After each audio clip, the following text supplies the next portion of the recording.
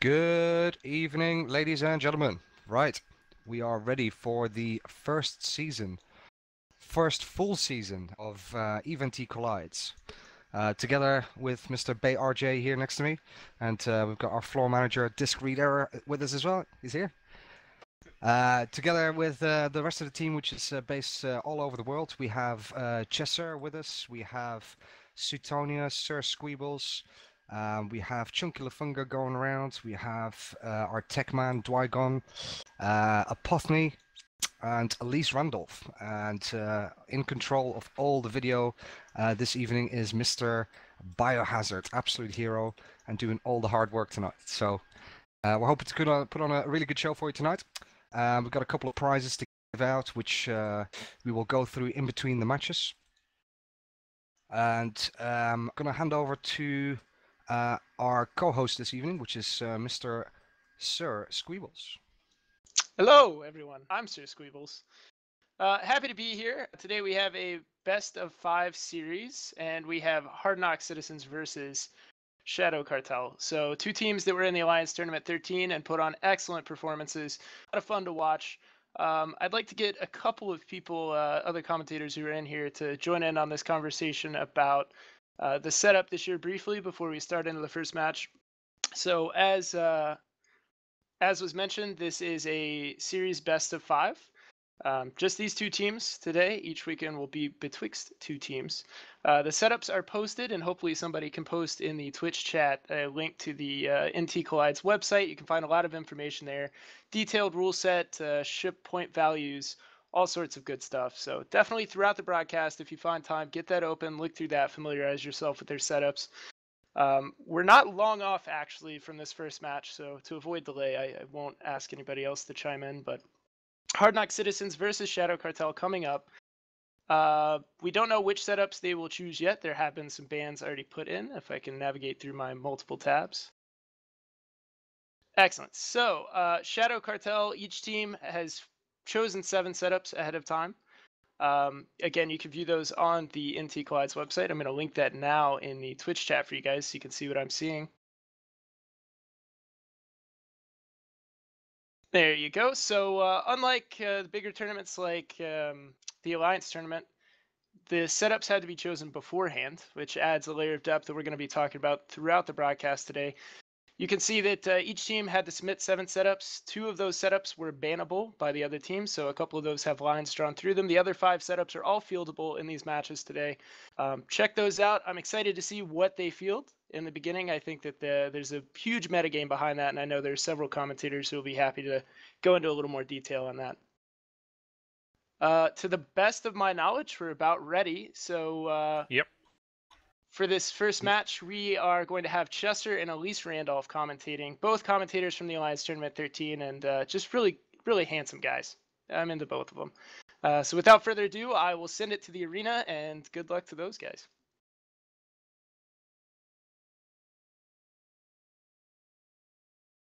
All right, thanks a lot, Sir Squeebles.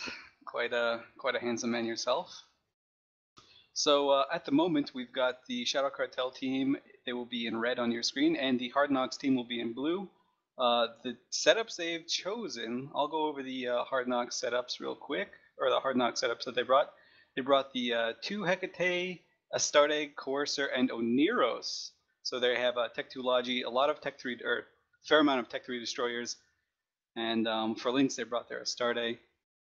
Shadow Cartel, kind of similar.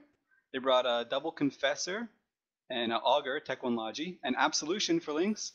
But they threw a Blackbird in for quite a lot of jams. Blackbird is a great force multiplier in this type of format. It's certainly an interesting choice to bring a Blackbird and Augurer over an Oniros. You know, let's talk about that point distribution later.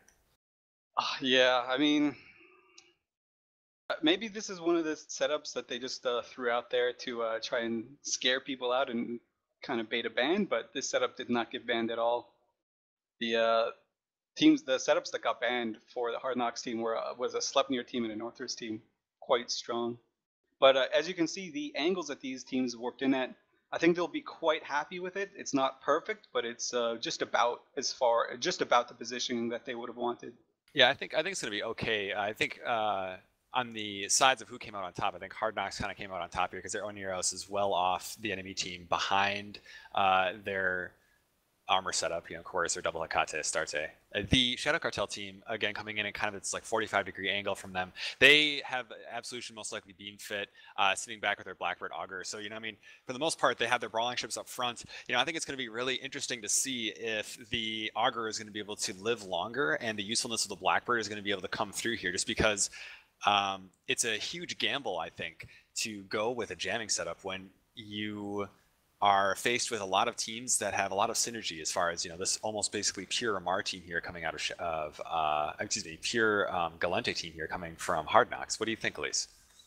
Yeah, I mean, that's one way that you can avoid being vulnerable to ECM is just taking a single race team. So they have to choose, like the extra jammers that the Blackbirds have, they either have to gamble and skew their jammers to one race, or they have to just have unbonus jammers on a good amount of the ships.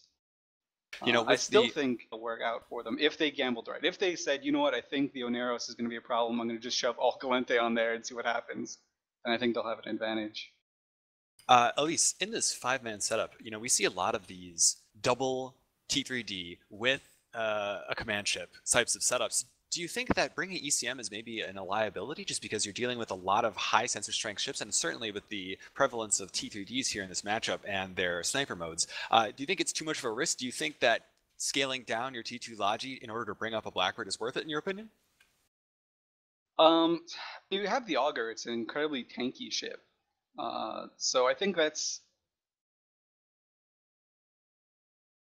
Hey, Bio, can you hear me? I'm just moved out of channel. You need to set the other team blue. Then you got loads of pings. Okay, you got it. Okay, cool. Just let me know when you're good to go, and I'll start the countdown. You ready? Okay, cool. I'll start the countdown. I just think that it's very, very dangerous. Kind of as you were talking about earlier. T3Ds in sniper mode for sure aren't going to be getting jammed so much, and then 5-man setups. Unless you go with a full all jamming team, just having one jamming ship, I don't know how effective it's going to be. It's going to be interesting to see what kind of armor tank they have fit on the Blackbird, and if it's going to be able to hold up against potentially a very, very large amount of damage coming out of 2 Hecate's Courser and Astarte.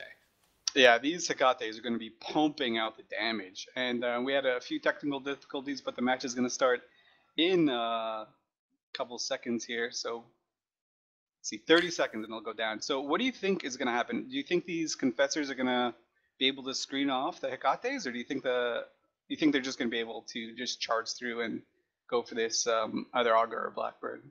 Well, I think that the Confessors do not want to get in a brawl with the Hecates. The Hecates are blaster fit, and the Confessors are beam fit. So it's going to be really an interesting fight to see how these two are going to play. The match is going to be starting here in 5 seconds. And 2, 1. All right, we are going. This is going to be very, very exciting because right now Shadow Cartel is going to need to decide what they're going to be doing with these Hecate, and we have Hard Knocks just burning. Picking up massive amounts of speed right now. They're just charging straight through. They're trying to get to the back line of this, where this Logi the Augur is, but it looks like... Actually, they're turning back. It looks like Lysias and both Hecates are content to just turn around right now, and I'm kind of unsure why. Lysias is taking a little bit of shield damage, but that shouldn't be too big of a deal. Their Oneros, surprisingly enough, taking a slight bit of shield damage, but it looks like Lysias is going to make it well within the safety range of the Oneros, and he should be okay. Yeah, so it's a matter of the Hecates charging in and saying, you know what, I immediately regret my decision. Let's just see how this plays out. Yeah, Sharkai in his Confessor needs to be very, very careful right now. He's getting dangerously close to the Astarte, and I don't think that that's where you want to place one of your Confessors. I mean, they're MWD fit, and with no AV, it could potentially be a lot of damage incoming quickly on him. Actually, no, Astarte is just bypassing him and still burning to the back line.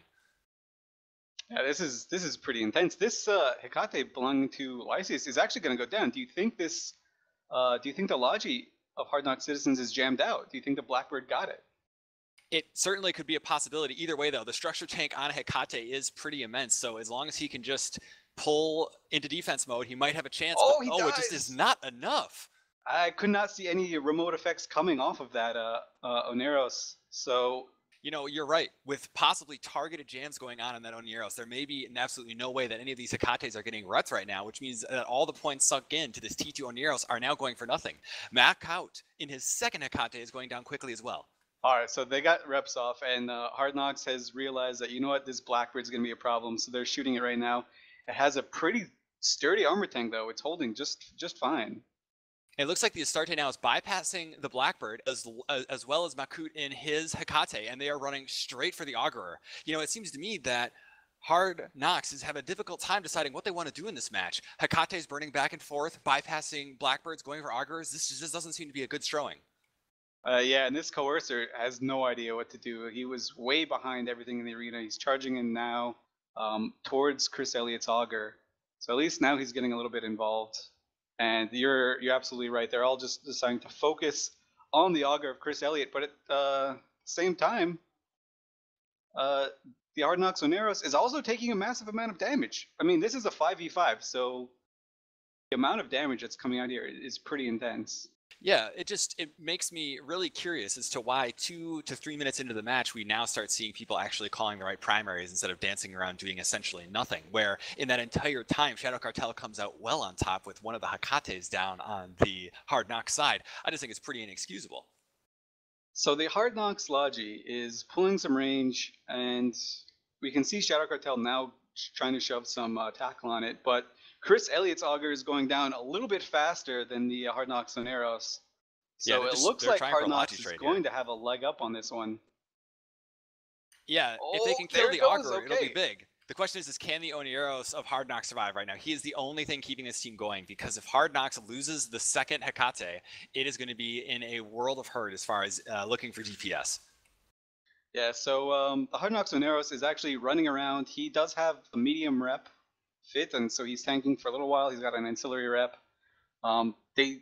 Looks like the Shadow Cartel team doesn't have any real webs or anything to hold him down, so he's just kind of moving around.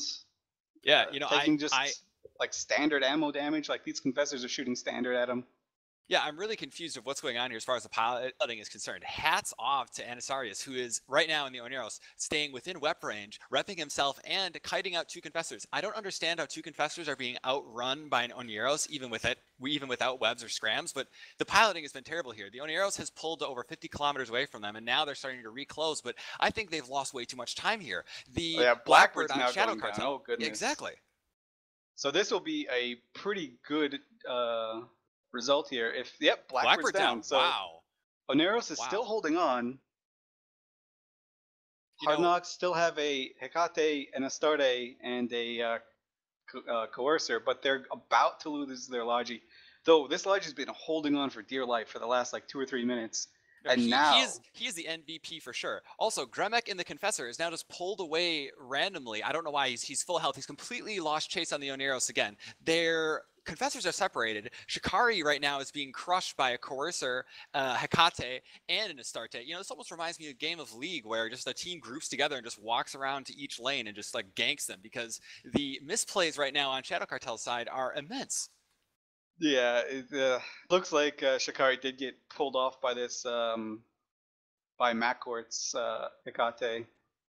So Confessor being tackled, a Blaster Hekate, as you said in the beginning, not a matchup they want to see. And Anisarius' Oneros is still alive this whole time. He's like, you know, this is hilarious. Shadow Cartel, I think their Absolution doesn't have a prop mod, because I haven't seen him move at all. He's attempting to use beam lasers to kill this very low sig Oneros, which is still alive, and that Absolution is sitting around doing nothing. I'm trying to figure out if they have a prop mod on that or not. Oh, he finally dies. He finally dies. This is incredible. But Gremek's Confessor looks like he's tackled pretty well. And so it's Confessor versus Hekate. Let's see what happens here. They're both going down about the same rate. I think Hekate totally has this, no question. I'd agree with you, but there are some rep drones still on the field, still moving around for the Shadow Cartel side. So nope, that didn't matter. So yeah, this is incredible to me. I don't see any prop mod on the Absolution at all. I can't even put into words how much that surprises me from a team like Shadow Cartel that should know better than that. The fact that this Absolution essentially has been a stationary turret attempting to hit ships and provide links and has done nothing else all game is what caused them to lose the match, because the Astarte of Hoodie Mafia on Hard Knocks has been up front, calling the shots, getting in there with the damage. And this Absolution has been sitting around waiting to die, and now that Hekate's underneath its guns, this is going to be a slow, painful death. This is unbelievable to me. Yeah, it was a little bit dicey at first for a Hard Knocks team. You saw the Hecates charge in, then immediately about face. But it just shows you that they had a kind of a clear plan, and they had like a plan B as well. So if plan A did not work, they didn't stick to it to their detriment at all. They just kept going. Really, really good, solid win by Hard Knocks. I don't think this was a setup advantage. I think this was just a clear piloting advantage. So the Shadow Cartel team just got outplayed. Yeah, no question. The Shadow Cartel piloting, I'm not going to lie, piloting on both sides is a little iffy, but the Shadow Cartel piloting was just a level that is really, really low. It's something I was not expecting from them at all. You know, I have to give it to the Hard Knocks team. They finally got everything together, at least called their primaries correctly, got damage on target, while I have no idea what Shadow Cartel were doing with their Confessor setups. They didn't have any webs, they didn't have any scrams, they had TDs, which I guess are nice, but they had no way to peel anything off of their very, very vulnerable Blackbird and Augur. I mean, at least certainly when you're putting a team together, that has to come into your thought. Absolutely. I mean, the thing I could think of is Shadow Cartel had their setup sort of tailored to fight something else. Like maybe they just did not expect this one particular matchup. Certainly a probability. Now that Hard Knocks can no longer bring their double Hekate setup, do you think that Shadow Cartel would try to bring this very strange Absolution fit back? I mean, just the immobility with the Blackbird Absolution, along with no way to peel or to tackle with the Confessors, really just leaves me thinking that this has to be a very, very huge oversight in this setup at all. I wouldn't want to bring it back. Yeah, I definitely wouldn't want to bring a non-prop mod ship back. I mean, I guess as we're watching the last Absolution die and kind of like slagging all over Shadow Cartel, I guess they just had an idea, but it did not pan out. It didn't go. Sometimes you can EFT something and it doesn't work the way you think it does. I don't know. I have no idea what to make of that match. But Hard Knocks wins pretty convincing fashion. Yeah, Very I agree. good piloting toward the end. Really good decision making. I cannot disagree with that assessment at all. Sounds good. And I think with that, we'll send it back to the desk.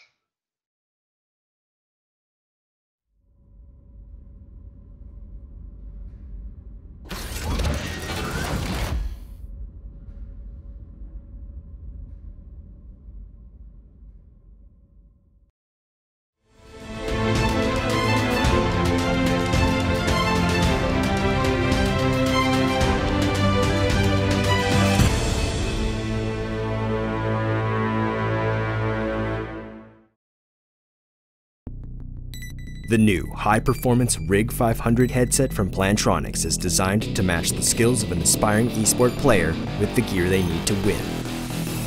The new modular system gives you the power to adapt, upgrade, and personalize your headset for the task at hand. The Rig 500 series of gaming headsets are engineered to deliver the perfect combination of durable lightweight comfort in an immersive audio environment.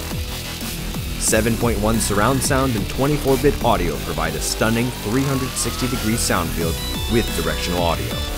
40mm drivers with low-frequency resonators provide crisp highs and boosted bass. Clear voice noise-canceling technology provides clear communication to your teammates. From the headset company that equips the pros, the 500 series was crafted to meet the needs of esports and competitive players around the world. The new Rig 500 series of headsets from Plantronics. Respect the training. Reactions win.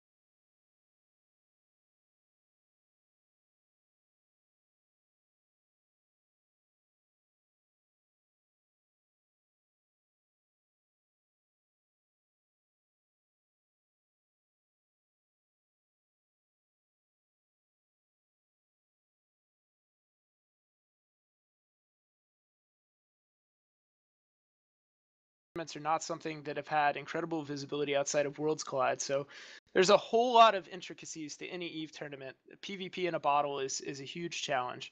Definitely want to dig into the differences between a bigger tournament that probably a lot of the viewership saw in the Alliance tournament and something like this that is equally complex, but in a different way. These smaller teams, I think, offer a whole lot of things to think about that even other experienced tournament players have not gone through, because these 5v5s are just now really picking up, especially with this season, seeing a lot of high-level teams and a lot of cool stuff coming out.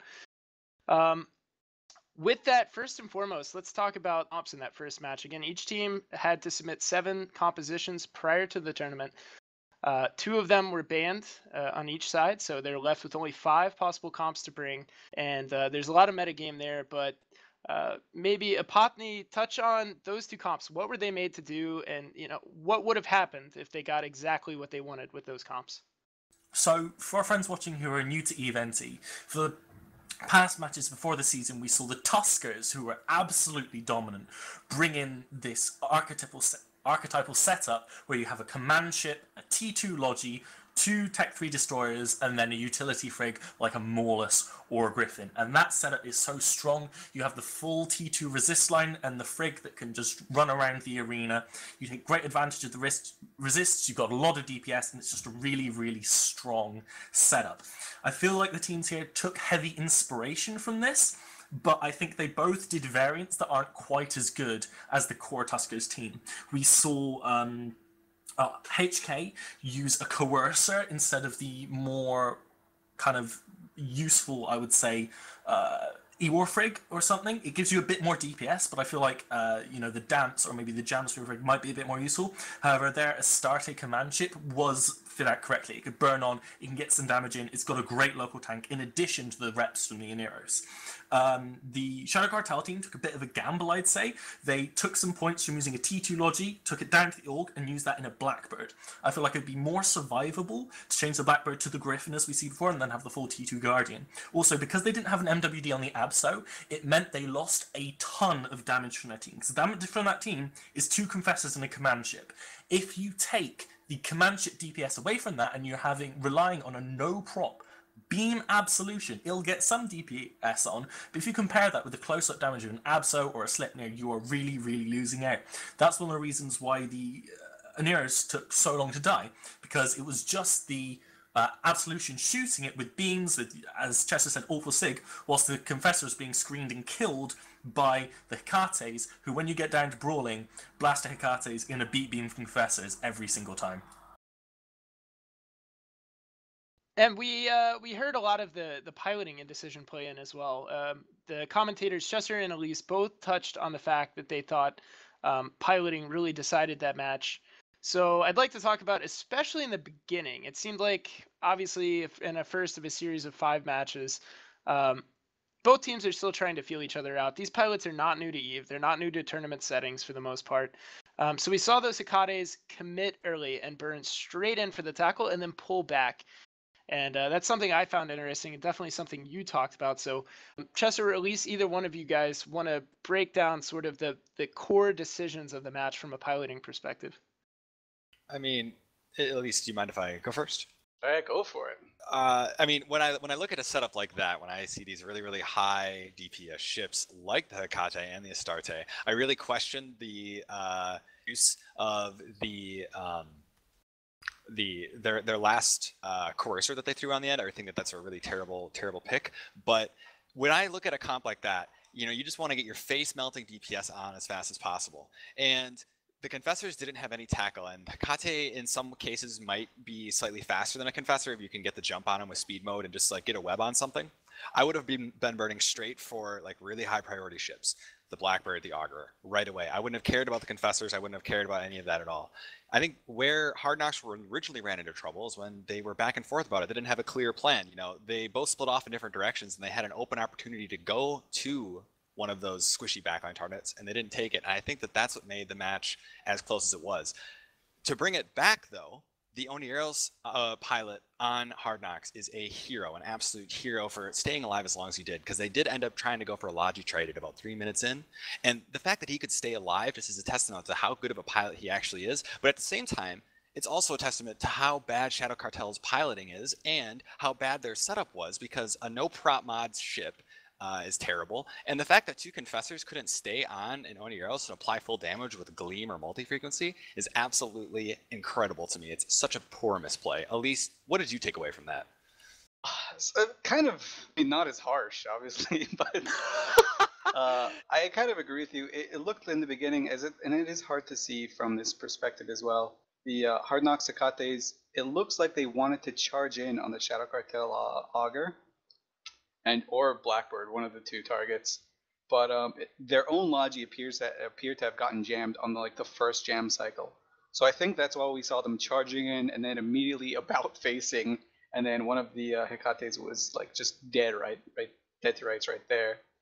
But after the jam cycle sort of was over and that threat was gone, I thought they acted really, really well, and they acted as a unit. They sent the Astarte first to be the heavy tackle, and Shadow Cartel had no means to either outrun it or screen it off.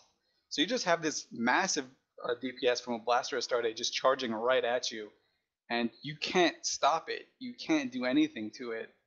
And I thought that was a little bit questionable from the Shadow Cartel setup. We saw that they had tracking disruptors on the Confessors, which kind of neat. Blasters don't really care about it though. Absolution just sat there and did nothing, which was weird. To move on from that last point, actually, it's interesting that you mentioned the Astarte brawling right in. For those not too familiar with the NT Collides rules, again, you can look that up. I'd prefer one of our mods. Hopefully we'll link that rule set in the Twitch chat so you guys can pull it up. But in these comps, a ship can only be used in one comp. So again, I'm going to repeat this over and over and over for these first few matches, that you have to submit your compositions ahead of time. You have to submit 7 compositions. This Astarte, which played a huge role here, can only be used in this composition. So now that Astarte has been played and that match has been won with that composition, it can't be used anymore. And that was something I definitely wanted to throw back at the commentators for that match and the commentators who are on the sidelines. How do you play this? I mean, what's the psychology? Do you play your strong comps early to try and secure those points if you think you have really good armor core like this Astarte team, or do you hold back a little bit? Do you put out a sort of general purpose composition and see how the enemy counters? I think it's a double-edged sword. If you can put one of your weaker setups up, and then they happen to play their best setup, and you can waste a weak setup on getting their best setup just out of the way for sure, I mean, that's a really nice card to play. I think it's a riskier route, and as the tournament starts getting into match 3, if it goes that far, or match 4, even worse, or 5, your ability to select different compositions really, really falls off, and it just kind of leans back into how successful you were in earlier matches. But at the same time, how deep is your theory craft? How deep is your setup in total? Because you can't just have 2 and then just hope to get lucky at the end, because then you can get closed out at the end. So I really like the added depth that this post setups beforehand and back and forth type of matchup has. Yeah, I would definitely not field my best team first, right? Because you kind of want to keep that for later, and you don't want to have it eliminated straight off. I just take a good, well-rounded setup first, see what the other team brings, and then just have more options later. Yeah, absolutely makes sense. And I would argue that Astarte comp might have been in that comfort zone for the Hard Knocks team. But again, their comps are public, so there's definitely, we talk a lot inside and outside of tournament settings about the meta game of EVE, so I think it's really awesome to see. But I do want to clarify, just so, again, anybody not familiar with the rules is very clear on this. You can field any of the comps that are not banned, but if you win with that comp, you can no longer field it. So the Absolution composition on the Shadow Cartel side, they can use again if they choose. We'll see if that comes up in future matches, but the Astarte comp on the Hard Knock side cannot be fielded again because it won a match. So they're now down to only 4 comps to select, which if your theory crafting is not too varied, I would think could maybe bottleneck you a little bit. Apothany, what happens if you end up with only 2 comps left that you can field? I mean, obviously, you cannot afford in this format to only have 2 good teams. If the rest of what you have is garbage, a team who maybe they don't have the best super strong teams, but if they spend some practice time on all of their teams, then they've got at least 7 solid comps that can win games. If you put all your testing into 2 comps and you just really fine tune it and you really make it great, you get 2 wins, but you need 3. Gotcha. So, I mean, that sort of plays into what Elise has talked about, in that if you play that strong comp early, you potentially leave yourself with 2 of the comps you're least comfortable with later in the series. So, definitely keep an eye on. I know before all of this, I talked over with a lot of my court mates sort of the comps we thought were the best. We ranked them and compared. Definitely going to be interesting to see which of those comps makes it all the way to the end of this series. And I tend to agree with the ideology that you keep what you're most comfortable with for last. That being said, hate to break with the feedback here. A lot of good discussion, but I am going to throw it back to Nash, who maybe has some stuff he wants to give out. Yes, thank you very much. Thank you very much for your commentary there, guys. Very interesting, very good stuff. Just before Bay lets me know that all the teams are ready, we have some stuff to give out tonight as well. So, like I said, we've got a lot of really good sponsors, very helpful guys on board that make this all possible and allow us to put a lot of time into this. None more so than EveBet, everybody's favorite Eve gambling website. And they have donated several billion ISK in prizes to us that we can give away that can be used as gambling on their website. This will be paid out to you retrospectively, but we will do a first little handout here. Now, how this is going to work, I'm going to ask you a question and the answer needs to be given on the Twitch stream itself. Okay, so you can just type the answer in the Twitch chat itself. So the question for this first one, and we will pick, Dwygon, our tech boy, has written a wonderful tool that will pick 10 random correct answers. So those people will be contacted after and will be sent the 100 billion ISK each. Sorry, 100 million ISK each. 100 billion? Shit, man, we're in the wrong business here. So the first question then, and you can type the answer in the Twitch channel. The question is, what month was the last live eventee? So the question is, what month was the last live eventee? You can start typing away.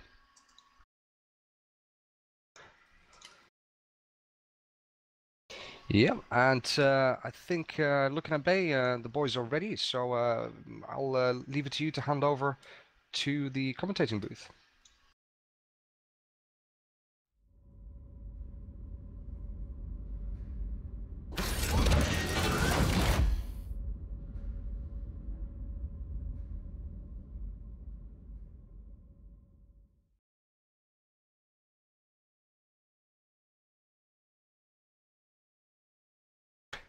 Okay, we should have Sutonia and Elise Randolph, I believe, on this one.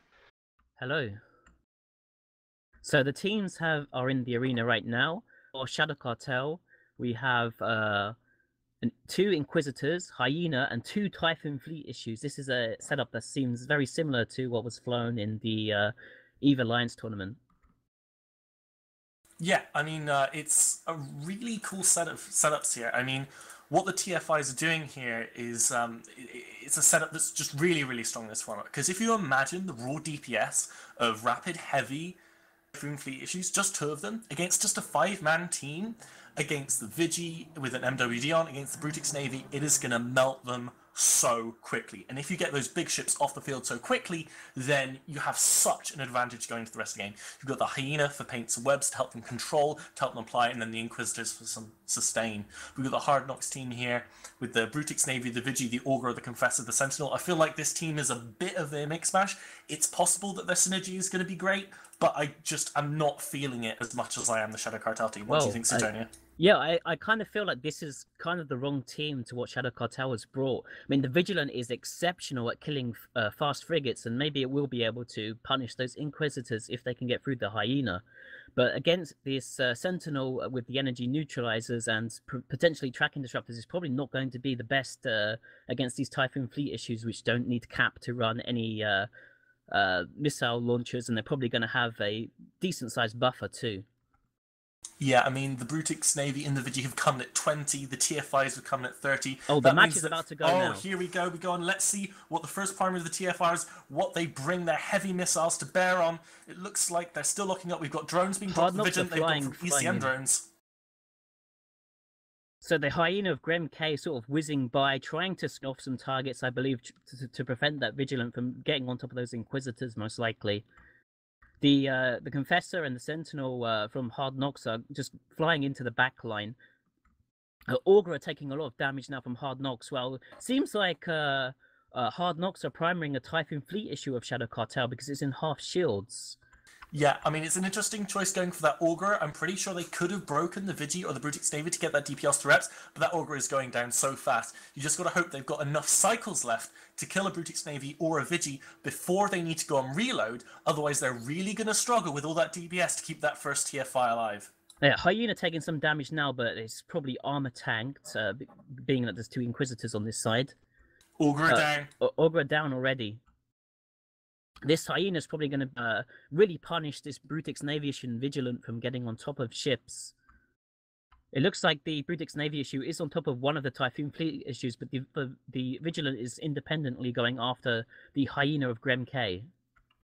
Yeah, I mean, the Sentinel here taking damage. The TF5, the Adder taking a lot of damage. Whoa, the Hyena suddenly bursting through armor. It's been tackled. It's being hit. It's going down very, very quickly. The TF5 trying to hold reps with that AAR, but it's not going to last long. The Sentinel going down. I have to say, I'm really, really surprised that the TF5s aren't trying to kill this Brutix Navy or the Vigi. They are the main threats to the TF5s. Once they are down, the TF5s are safe, even without Logi. Inquisitor's doing a great job just keeping that TF5 up. The Hyena barely surviving, repping through, but just... Is it hard tackle? I can't quite see yet. It has got a Vigilant right on top of it. I'm amazed that Hyena has lasted so long. Yeah, I would have expected the Vigilant to just completely shred that Hyena. It doesn't have much base hit points, even if it does have 2 Inquisitors repping it. One of the Inquisitors now taking quite a lot of damage. One of the Typhoon Fleet is sitting in half armor, but he is boosting up. It looks like he does have an artillery on top of the Logi helping him out. Lysis in the Confessor taking damage now. Yeah, the TFIs finished their reload cycle. They've neutered out this Confessor. They're trying to take it down. Again, really primary choices I wouldn't expect, but currently they are winning the match, so you can't hold it that much against them. The TFI of the Arrow repping back up. The Inquisitor's doing a good job keeping them up. The Confessor now going down into Hull and Navy's issue of exploding. Hoodie Man is flying away for some reason. I'm not sure what he's doing. Yeah, I'm not sure how it's going to apply. If it's Blaster Fit from far away, I'll do a quick shit scan. Let's see what it's fit at. It is Blaster Fit, so it is going to be doing nothing from that range, but it's drones. It looks like Shadow Cartel have again brought armor repair bots as they did in the last match. They're trying to go for that sustain rather than the ECM drones of Hard Knocks, excuse me, which tend to just try and jam out the enemy, try and disrupt what they're doing. It's a very interesting matchup of drone choice, because remember, in this format you can only bring T1 drones. That means your rep drones and your damage drones are at disadvantage, but your actual drones, but your ECM drones are still the same. Yeah, and we saw that Hero Logi from the previous match, but it looks like this time it's the Hero Hyena that's just holding down these big ships like Vigilant and Brutix Navy and just stopping it from getting to where it wants to get to. He did get tackled initially. I guess that's probably a combination of the Sentinel neuting him out and allowing the Vigilant to get on top of him. Yeah, I mean, he's been doing a lot of work this match. Yeah, I mean, you know, the clear victory here for Shadow Cartel. Really well played. I think quite a bit better flown, but I'm still really interested to hear what the other commentators and analysts think. has warped out of the arena. I'm really interested to hear what the other commentators think of the primary choices of the TFIs. I guess with that, we'll send it after some ads back to the desk.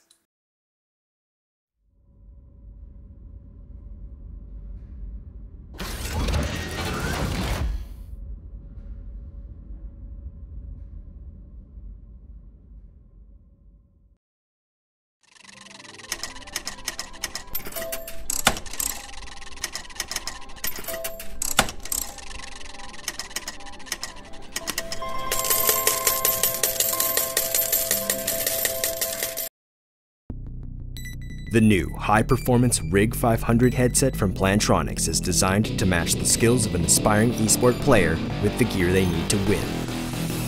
The new modular system gives you the power to adapt, upgrade, and personalize your headset for the task at hand. The RIG 500 series of gaming headsets are engineered to deliver the perfect combination of durable lightweight comfort in an immersive audio environment. 7.1 surround sound and 24-bit audio provide a stunning 360-degree sound field with directional audio. 40mm drivers with low-frequency resonators provide crisp highs and boosted bass. Clear voice noise cancelling technology provides clear communication to your teammates.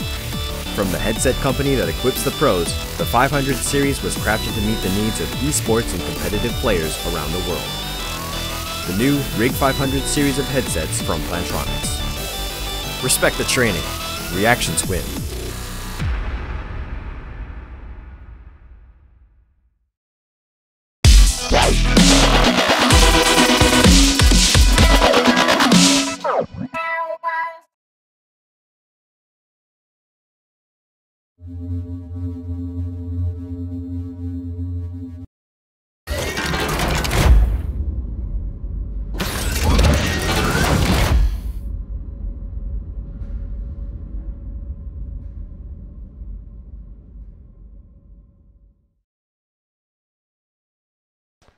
And we're back. Right on, right on. That was exciting. A very clean victory there. I'm sure the boys have got lots to say about that. Before I'm going to hand you back over to Sir Squeebles, we have another question and a handout. So another 10 winners of 100 million ISK apiece of Eve Bet credit.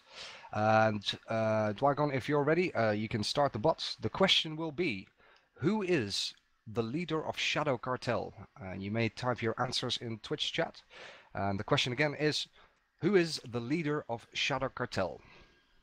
This should be a good one. The answer is not Paquito, just in case you were thinking it could be Paquito. It's not. It's not the answer. Quick shout out as well. Obviously, we've got a really big team working with us, trying to make this all work, and everything is run slightly different than last season. So, you know, I think we're doing a really good job actually. Everybody's slightly sweaty in the HQ, that's for sure. It's like a big sweaty nerd pit around here. It's horrible. But I want to give a quick shout out to CCB Logibro, who's helping us out today. He's doing all the moving and all the magic, and he's you know, on the CCP side making all this work for us. So quick shout out for him. Thank you very much. And I'm gonna hand it over to Mr. Sir Squeebles. Thank you very much, and yeah, big thanks to you guys who are hosting as well for suffering through that sweaty, nerdy, just awfulness. It's like Vietnam in there, I'm sure. But with that said, I'd actually like to go through the other guys who are commentating. Obviously, I'm Sir Squeebles. I'm from YouHeard / the We Heard Initiative, streamer, somewhat participant of various tournaments, commentator on the AT13. How about the other guys? I'll just start from the top down. Popney. Hey, I'm Apophany. I'm AT commentator from 12 and 13. I write for CZ. I'm a member of Sniggeredly and PL. Thank you very much. Chesser. Hi guys, I'm Chesser. I do PvP. I make videos. I was an AT commentator, and I am part of Mining Industry Exile Foundation. And the proud owner of a jumpsuit that occasionally gets used for instructional videos. Elise Randolph, what about you? Hello, I'm Elise Randolph, also from the Alliance Tournament commentating team for 12 and 13, and I'm a Pandemic Legion FC. Doubtful. How about Sutonia? I'm Sutonia. I'm most known for making videos on the Eve is Easy channel on YouTube, and I also have taken part in many tournaments in Eve. And again, there are multiple other people involved in this whole deal. Obviously, your hosts are putting in a ton of work, and there's been so much groundwork before even a lot of us commentators have walked into this. So huge thanks to those guys. Keep doing what you do. And there's some other guys on the side who maybe we'll talk about a little bit later in the tournament. But there was a lot to talk about from that match, so I want to get right into it. The breaks between these matches are almost as demanding on us as commentators as they are on the players, if I may be so bold, because there's so much to discuss. I want to start off first with something that really comes from the rule set. These rules take after especially the Alliance Tournament 13. After we saw drone-heavy Alliance Tournament 12, there were some limitations put in place. Tech 2 damage drones were not allowed. However, Tech 2 logistics drones were allowed. In this setting, if I understand it correctly, only Tech 1 logistics drones, only Tech 1 damage drones, and no faction drones whatsoever. So does anybody want to pick up on sort of the importance of drone choices and maybe offer some input on where you think that bandwidth is best spent? Okay, so we're seeing a lot of ECM drones and EWAR drones in this format because without Tech 2 Logi drones, without Tech 2 combat drones, it seems like ECM drones, especially Vesper 600s and EC 300s, which we've seen a full flight of in the two previous matches, are very efficient. But at the same time, other than trying to go for jams, which sometimes can be on and off, and essentially when you see a lot of these high ECM strength teams, such as T3Ds, command ships, a lot of teams do actually go for a huge flight, well, provided you have the drone bay to do it, a huge flight of just Tech 1 armor maintenance spots or shield maintenance spots. And while their ability to rep DPS isn't immense, over a long 10-minute match, provided you can keep them alive, they can make quite a bit of difference in the amount of EHP that some of your more stockier ships, such as battleships and command ships, can have. Yeah, Well, it is worth pointing out that this is a 5v5 instead of a 12v12 in the Alliance tournament, so the DPS on the field is a lot lower than what you'd expect in the Alliance tournament, and Tech 2 from Tech 1 would still be fine, I think. To sort of follow that discussion, let's just talk about what we've seen so far. There's a lot of things that we can do in terms of predicting what teams are going to bring. I think as this season of NT Collides moves on and we see multiple teams square up over a bunch of great series, we're going to have a better idea of where teams' heads are at and what to expect and what to be surprised by. But this being the first weekend of the season makes it pretty exciting. And right off the bat, Shadow Cartel in certain setups has opted for logistics drones, whereas Hard Knocks has opted for ECM. You guys have touched on that a little bit. ECM obviously being a gamble either in the mid-slot variety or in the drone variety. Logistics a little more solid, but without being able to use the Tech 2 Logi drones, a little bit different than some of the other, especially armor drone tinker, if you will, setups that we've seen in the past. Although drone spider, excuse me. Moving on from that, while we're in the same vein as logistics, the logistic ships are available here both in Tech 1 varieties and Tech 2 varieties, but the Tech 2 is going to cost you. We have 45 points, to allocate per team of 5 people in terms of theory crafting. Do you plan the comp around a T2 logistics, or do you put that in after you've planned your core DPS? Where does that process start if you're thinking up teams? So if you're using a T2 Logi, you only get 4 of them, right? And odds are if your T2 Logi teams are your good teams, 2 of them can get banned. So what you want to do if you're using a T2 Logi, you want to get the most out of it. So typically you want a team that is going to have T2 resists, so you make the most out of those resists, so you get a really survivable team. As with the Tuskers archetype I mentioned earlier, that runs T2 resist. You've got the T2 Logi, the command ship with T2 resists, and also the T3 destroyers, which have very high resist profiles. Anybody else? I mean, sorry. Let me broaden the question a little bit. I apologize, and then you can go.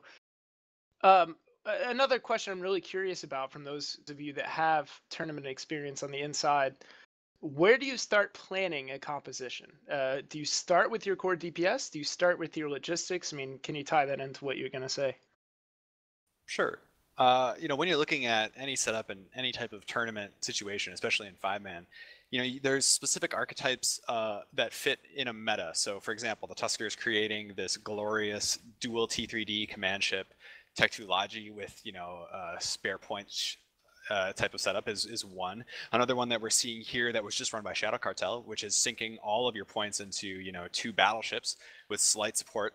And really the meta becomes of what really strong team comps like that can you make, and then the variations and what teams in particular does better against the other teams. So like last time we were here, we also saw an additional variation to that, which is like a double Vagabond, double Sleipnir type of setup with like a single shield Logi, and how that was faring against some of the T3D setups. So like that's kind of how a setup works. Once you figure out, hey, we're going to do 2 battleships, then you just kind of think of, are you going armor, shield, and other synergistic things that go along with it. But that's generally how the building blocks of a team comes together. And again, to that point, I mean, we are talking about a 5v5 tournament, whereas traditionally the tournaments have been a slightly larger size outside of NT Collides or any of the Collides tournaments for that matter. Where do you allocate your points in terms of a battleship core is obviously extremely popular in something like the Alliance tournament. This Typhoon Fleet issue team extremely tanky at the top end. Is that something that you think that we're going to see in future series between other teams, or do you think that that's sort of an oddity in terms of where somebody puts their points? I think that double battleship comp is actually pretty strong here in Event T. I think it crushes some setups, and I think it loses miserably against others. It just, you have to talk about like what comps are better against other comps. So like, for example, the Hard Knocks comp that they brought was probably very, very strong against the T3D setup because you have the 90% vigilant webs, you have the Sentinels, which will absolutely destroy a T3D cap provided they can survive. And then they had, a highly mobile Brutix Navy issue on top of that. That type of composition there, I'd be very scared to bring a T3D ship or composition into. But at the same time, their composition was heavy on points for taking down anti-support, but lacking a lot and desiring a lot when it came to like hard, heavier ships like command ships and for battleships. Going without links, going without really significant logic can hurt you. Gotcha. And again, to keep digging into this, there's so many questions I want to ask, and I'm trying to make sure that that we have enough time to do it. The teams are setting up now, so it shouldn't be too long. We are on schedule now, so again, that schedule is, I believe, posted publicly. If not, it should only be a handful of minutes before we get into the next match in this series of best of five, rather. A lot of you guys in here, I mean, I think almost all of the commentary team has had some level of participation in a tournament in the past. Traditionally, again, I'm coming from a background where the primary tournament is the Alliance tournament, so I'm trying to frame it in that perspective, given how much visibility there is. But those are 12v12 matches. The idea of internal practices, you're talking about 24 guys minimum, plus some substitutions, plus some additional sets of eyes to judge a match. It's very, very intense, and you hear a lot of talk of that from Alliance tournament teams about the commitment, about the practice. How does that dynamic change if you're a pilot on a team in a 5v5 tournament? Are you still just as committed? Do you put in just as much time? And how is an individual's opinion changed by not being one of 12, but instead by being one of 5? Well, let's say that the Alliance tournament at one point did have a 6-on-6 sort of early stage. So it's not something that these hardcore pilots are really confused by or bewildered by. When you have a 5-on-5, it just means you could have a lot more informal practices. You don't have to try hard as much, and I don't know. You still get like the cream of the crop of the people who actually like doing this. So I don't think it definitely doesn't dilute the quality at all. It just means you can test. You just test more often, which is always a good thing. I think it allows teams to control variables much easier. You have less guys to worry, or less pilots to worry about. You have less people to get in place. So, you can do a lot of the back end work on any side, either for 12v12 or a 5v5. But 12v12, when it just comes to the logistical problems of getting 24 people at least together compared to 10, it just makes it so much easier and a lot more palatable, I think, for people that are trying to get into more competitive type of PvP. And to that end, I mean, we see obviously with the limited number of entries into this tournament, we see very high tier teams. A lot of overlap between the pilots involved in this tournament and other tournaments. Where do you start if you're a team if you're watching this now and you're watching this season and you're thinking, man, this looks like a whole lot of fun? What do you do? I mean, do you involve yourself in a bigger group? Is this something approachable for younger players? Or just in brief, I mean, what makes a tournament, what takes a player and turns them from a non-tournament player to a tournament player? I think it's just the bug that you get when you play. It's a very different feeling than playing on TQ, and EVE is one of those games where trying something different is really exciting. So I think it's just that sort of rush that you get. And obviously, there's prizes you can win, and everyone likes winning prizes. Yeah, definitely with that. I think the types of pilots that like tournament play are very self-motivated pilots, where they want to be quote unquote the best. They want to improve their skills. They want to, show how good they are really at flying.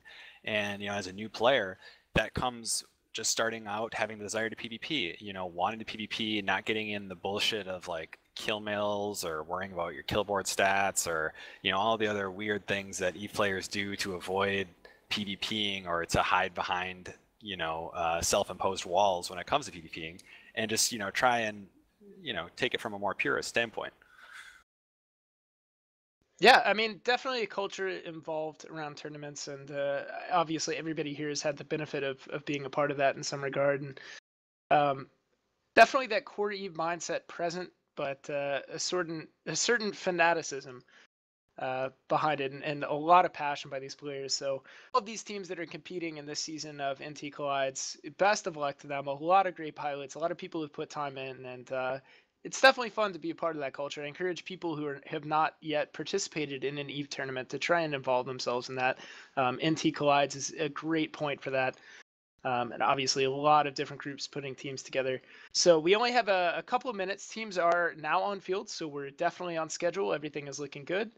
I'll be handing it over before too terribly long, but let's talk maybe about predictions for the next match. It's always, I'm obviously notorious for being 100% wrong about how a match is going to play out, but of the comps available to the teams, what do you expect to see? And no cheating based on what's off field.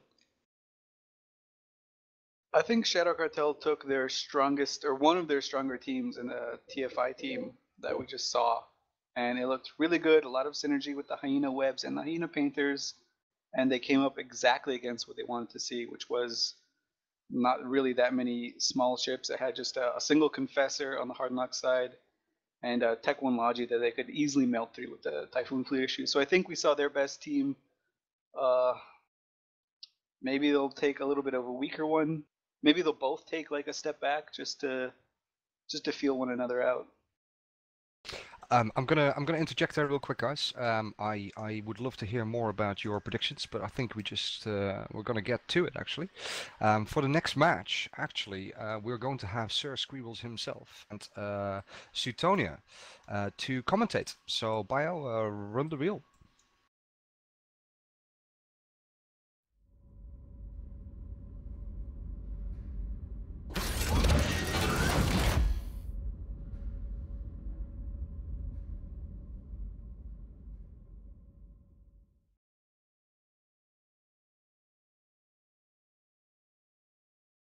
All right, we are back for the third match in the best of 5 series between Shadow Cartel and Hard Knocks. I will cover the Shadow Cartel comp, which is made of 2 Confessors, an Augur, an Absolution, and a Blackbird.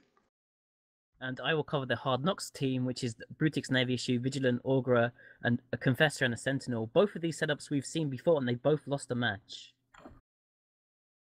Yeah, so I mean, we've already touched on the fact that this tournament you have to announce your comps before you come into it. 2 comps are bannable by the other team, so that puts you down to only 5 available compositions coming into this tournament, and not 5 compositions that you can keep under wraps. 5 compositions that you can put anywhere, really. Everybody already knows what they are.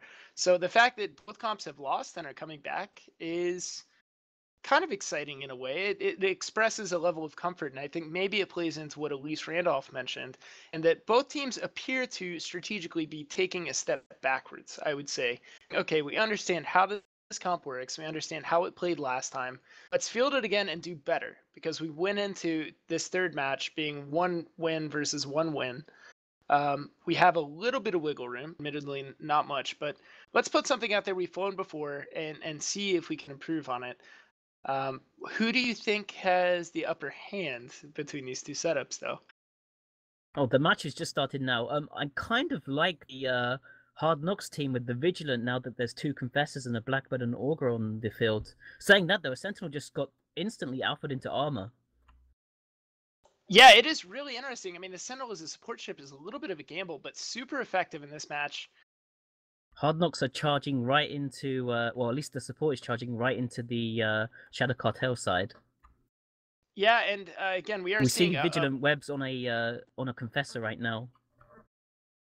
Yeah, nothing has gone down yet, though, but a lot of damage coming out. Shikari and the Confessor taking a whole lot of damage. Just through shields, though. It looks like he swapped into defensive mode if he wasn't already. That armor bleed has slowed down a little bit. It is still going, so definitely catching reps. Nice job by the Logi of Chris Elliott and the Augur, but really it's a Confessor race at this point. It is Shikari versus Lysis. Who's better at not dying? And right now it looks like they're both pretty good at not dying.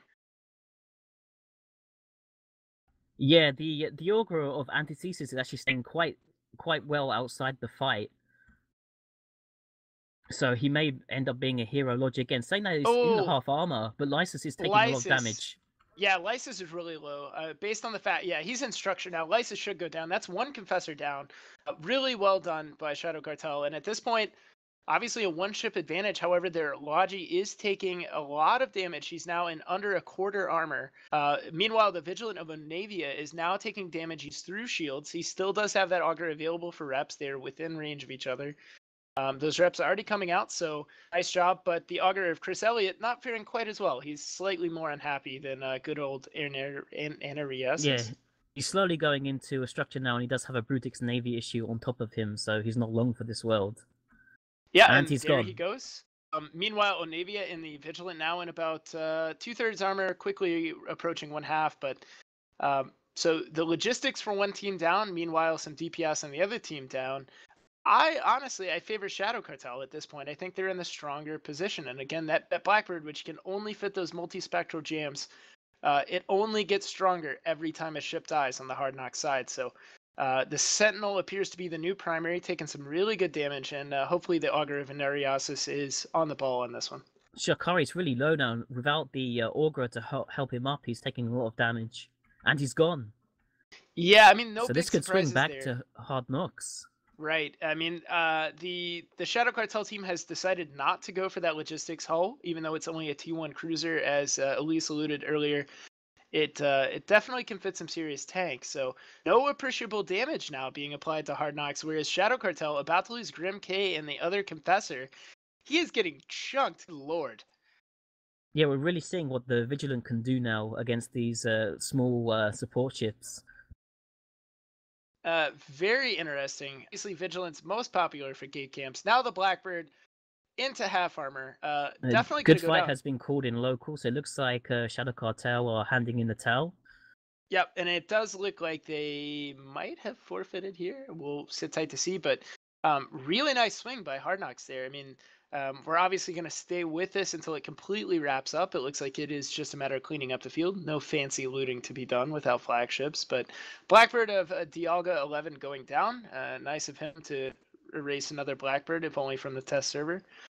Just the Absolution left now. Significant amount of tank, but not going to be able to pressure anything on the Hard Knock side. So well flown. Yeah. I mean, I gave the early advantage to Shadow Cartel, and in typical fashion was wrong to have done so.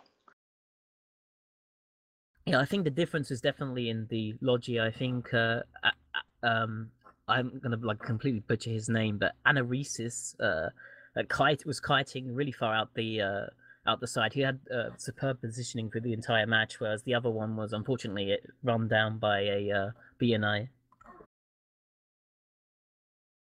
Yeah, I mean, I don't know. It's strange. We saw a comp fielded of 5 different ships on the Hard Knock side, and you don't see that a whole lot. Typically, especially even in to allude to TQ fleet comps, you don't try and cover all of your bases by having different ship, right? But a tournament setting is a completely different ballgame.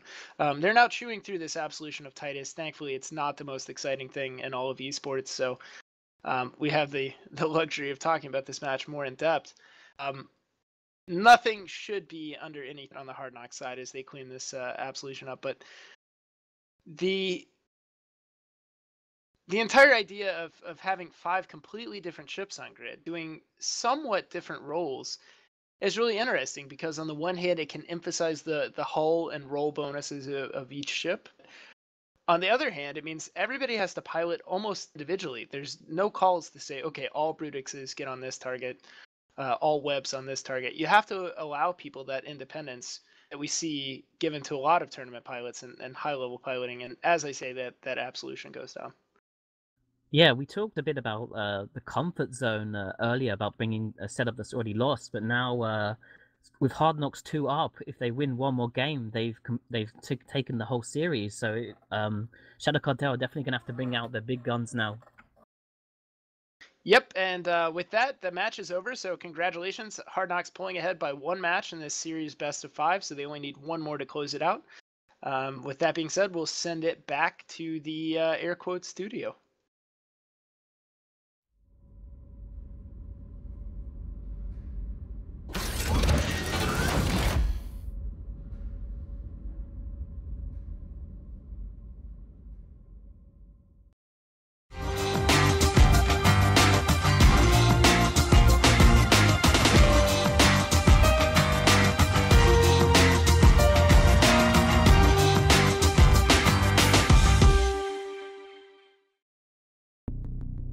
The new high-performance Rig 500 headset from Plantronics is designed to match the skills of an aspiring esport player with the gear they need to win.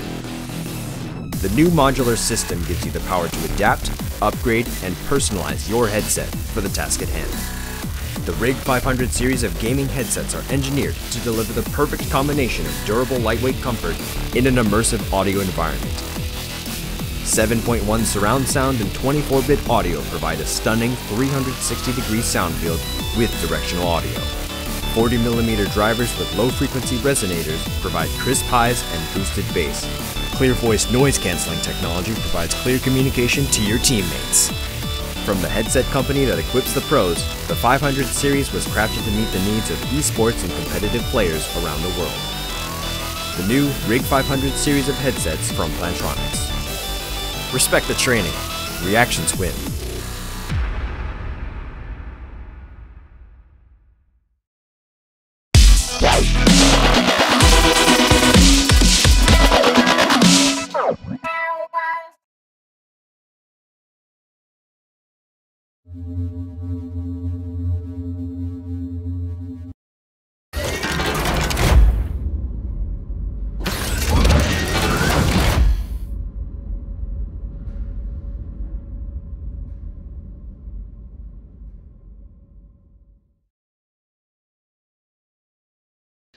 And we're back. Right.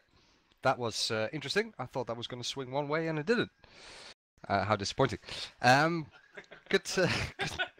that was sad, man. Like, you know, that was interesting, though. Good to have everybody back. I have some more stuff to give out, actually. So we've got another question for you, which we'll bang straight out. If you haven't placed any bets just yet, the bets keep being updated on EveBets, so make sure you place some bets and make yourself some monies. We have some wonderful assistants tonight with us that will be handing out the prizes as they come in, and you can use that credit straight away, actually. So we have another question, and you can type the answer in Twitch chat. The question for our third prize draw will be the following. Get ready? Parallax patch will be released in what month? So the new patch, Parallax, when will this be released, in which month? So type the actual month into Twitch chat. I have no idea what the answer is. And neither do I. Does any of us actually know what the... I hope somebody knows the answer. I'm sure somebody on the team will know the answer. We'll figure it out. Yeah. The bot will know the answer. Thank fuck. All right. Cool. And with that, I'm just going to squeeze you back over to Mr. Squeebles. Thank you very much, Nash. Just say That was supposed to be my handoff. Go ahead if you have Go a on. point. All right, thank you. Sorry, I'm- God. I am Sorry, trying to Green. run a show here, Bay. All right. On that note, congratulations to Hard Knocks. They are now 1 up on the series. We were 1-1 going into that. So again, this is a best of 5. They only need 1 more to close out the series. This next match definitely going to be tense on both sides. I offered my Twitter handle earlier. I'm going to very quickly review the questions sent to me, all of which are extremely serious and relevant to the tournament. Yo-Yo DK asked, why is Bay bad? Primarily interrupting while they're trying to co-host. I mean, that's among the top reasons. Ithaca Hawk asked, would you rather fight 100 Chesser-sized slicers or 1 slicer-sized Chesser?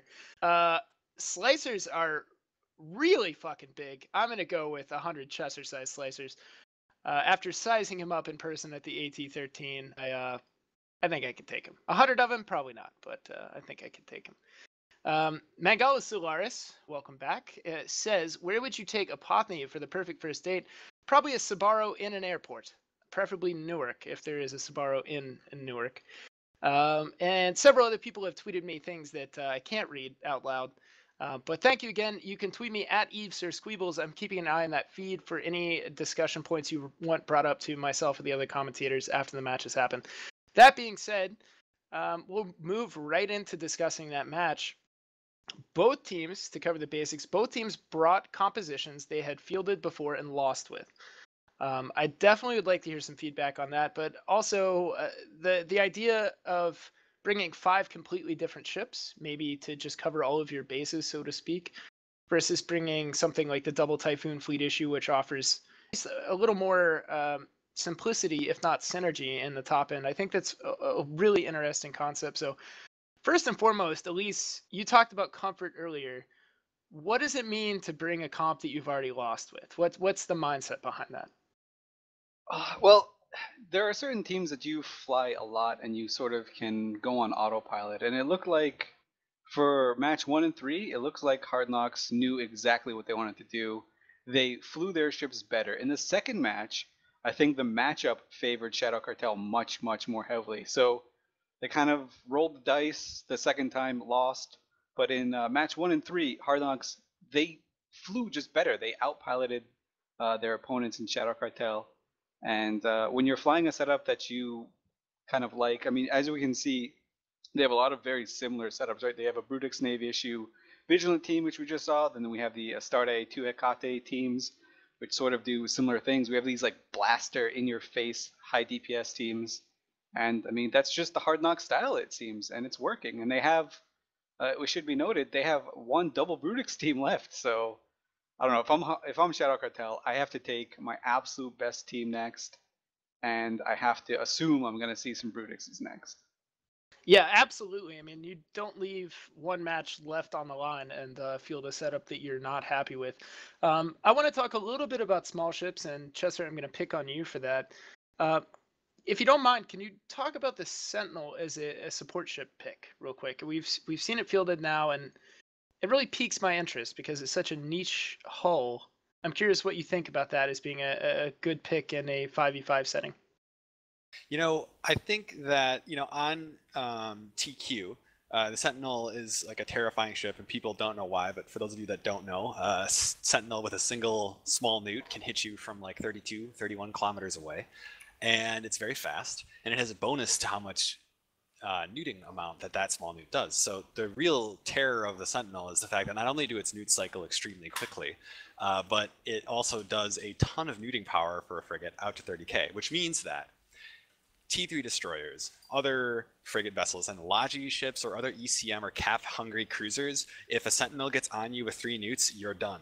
Like, your ship will no longer function. So for its point cost, it's extremely versatile. It can fit shield or armor, and it also can bring TDs if you really want to kind of try and push a more specific setup. I think that if the Sentinel would have been used more appropriately when Hard Knocks was fighting the Shadow Cartel dual Typhoon team, I think that they could have pulled out a victory there. I think that there was some miscoordination between the Confessor and the Sentinel. Otherwise, they should have been able to clean up Hina and 2 Inquisitors very, very easily, because those Inquisitors with the Sentinel on the grid should not have been able to rep anything at all.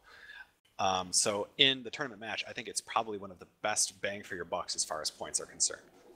That's it's a really good point. And again, I think even if I can interject with my own opinion, I think in a 5v5, that ship is even more potent potentially than in a 12v12 setting. But obviously very pilot dependent, and it is a little bit of a gamble in terms of the tracking disruptor bonuses. So that being said, we've seen a lot of armor comps, not as many shield comps. Obviously, we saw comps banned out before going into this weekend series. But Apothe, why are we seeing so much armor on the field as opposed to shield? I mean, I think it's a difficult call. I mean, I don't think that there's something that says, oh, armor is obviously better than shield, because I think that armor has that advantage of being potential to have that small sig. because you don't have those shield modules. So against missile comps, against long-range turret comps, it can be very easy to mitigate damage if you're flying armor. It also leaves you a lot of spare mids for extra tackle, utility, e-war. So I think armor definitely has its advantages there. With regards to shield, typically shield will allow you to be faster and have a lot more DPS. But in this small arena, with the projection available to the ships, especially with the bonus, the roll bonus that BCs have just gotten, I think that projection and the T3Ds for armor tackle are so fast in speed mode that armor has kind of crept up on shield's niche and is kind of contending for that as well as having its other advantages. Yeah, that's interesting. I mean, obviously, as you said, the mid slots being free for armor comps means you can exert that control, like the Vigilant Webs, which definitely played a role in that match where they did in the match prior. It's hard to decide. I mean, a lot of people would be attracted to that paper DPS of a shield comp, where you can put so many damage mods in the lows, but we saw a lot of rapid light missile setups, presumably rapid light missile setups like Orthrus, Cerberus, those sort of things banned out. So armor seems to be the flavor of the day thus far, and I think that's been a lot of fun to watch, actually, because sometimes the use of those control mods can be more interesting to see play out than just the damage of a shield hull. Sticking true to my word, we are a little bit out from the next match, so I'm going to continue to check my Twitter feed and continue to ask questions. Brief break from valid, legitimate feedback to mention that @thermal damage has tweeted me, "What is your favorite damage type?" Probably kinetic, and I don't say that out of spite, thermal damage, but God bless you and what you do. Naiden says, okay, I won't read that one. Bon at Bob on Eve says, "Do you think Shadow Cartel should bring a Punisher to punish HK?" Probably not. Potentially copyright infringement to have the Punisher show up, but the ship type maybe. Possible good support ship. So since we've broken a little bit from the in-depth analysis of that specific match, let's talk about Eve and T, and let's talk about some other Eve meetups. A lot of people actually have asked throughout the day and checking with the other participants in this whole project, which of you guys are going to be at the next NT meetup? Anybody? I'll be there. I'll be there. Okay, I'll you be being there. there is a bit of a prerequisite. if we're honest, Nash, a little bit of a cheating question, but if I could really quickly, and Nash, not that your opinion. I'm isn't actually in valid, the air. Actually, my wife is due like a week after. No, wow. She's going to give birth live at Even T. That's going to be the content. And we will talk to Twitch about getting that cleared for broadcast, I'm sure. But to any of you other guys who have attended INTI, what do you have to say about the event? Who are you asking? I think much everybody Well, in this literally channel was anybody. there. I'm not Just him, wasn't it? familiar enough with the last meetup. I'm not sure which guys made it and which didn't. Unfortunately, I couldn't make it, but I wanted to. But I guess Nash, if nobody else, just break down. Do Sure. you guys have anything planned for next NT, or sort of Ah, how has it been? yeah. We've had various chats about what to do for the next one, and actually, I went to Eve Amsterdam, organized by Deirdre Val and Bobmon from Eve News 24, and there was a very interesting talk by a German chap from G Fleet, who explained in depth and with a lot of German precision and efficiency how to organize events, and it was a very interesting talk. And some of the advice will be very German efficiency orientated in the fact that they say, you know, take a good year to plan these kind of things if you're going to have 200 plus people. And he's probably right.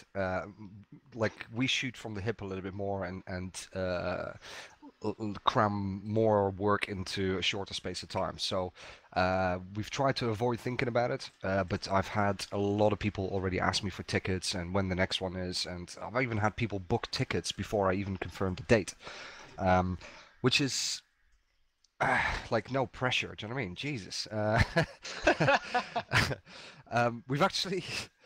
We've actually put the thread up, and the thread is up, and the tickets are technically live, and I've already sold 11 tickets, and I don't even know what I'm doing yet. So I really appreciate all the support that these people are giving us in terms of making this happen, and wanting to be part of it and wanting to be there. That's really, really good. In terms of content, what I can say is we will have the addition of a pub crawl. So there's going to be additional content on the Friday. We're going to have whoever turns up split into 5 groups. We're going to go to 4 or 5 different pubs and get drunk, really. So we're good at that. And then on the Saturday we have various bits of content again. So we will have contributions from CCP, which will be some form of Valkyrie. We don't know what just yet, but it's being worked on. We will do a tournament of some sort. Again, not quite decided on the details just yet. It largely relates to how much time Bay is willing to spend on it, and obviously we'll work on something like that. Other content will be organized, but the truth is, I simply don't know just yet. Well, duly noted. I'm putting it on my list in 2015. Hit a couple of Eve meetups. I'm looking to make my own, but Eve Nottingham is toward the top of the list, right behind. You should be there, man. You should be there. I think Event will be a thing for me. I'm just having a quick poke at Bacon. I think the teams might be pretty close here. Yeah, we've got a few minutes, Squeezes, if you want to chat about the Amar tournament. Yeah, absolutely. I was wanting to open that, and again, our teams are ready. Really, really nice job by both teams to be prompt and on time. We really appreciate that. A lot of effort went into this, and even though it's a tournament about fun and about sort of small gang settings, it's a huge amount of effort, and these guys have been on point all day. So with that being said, we do have a few minutes that I'm going to abuse with regards to the Eve tournament, and as opposed to me talking about it, I'd like to hear Elise Randolph tell us more about what's going on in Amar politics and what's coming up. Oh, the Amar Championships are dope. So the Amar Championship is sort of a role play type of alliance tournament. It's really interesting to get that side of the game involved. It's not something that I was really that big into in my Eve career, but when Logibro sort of made the announcement that it's kind of the minor tournament. We always have like a major tournament, the Alliance tournament, then the minors, which is like the Neo previously. When he announced that the minors were going to be roleplay oriented, I definitely got into it. I started reading the lore, the chronicles. I read some of the Eve novels.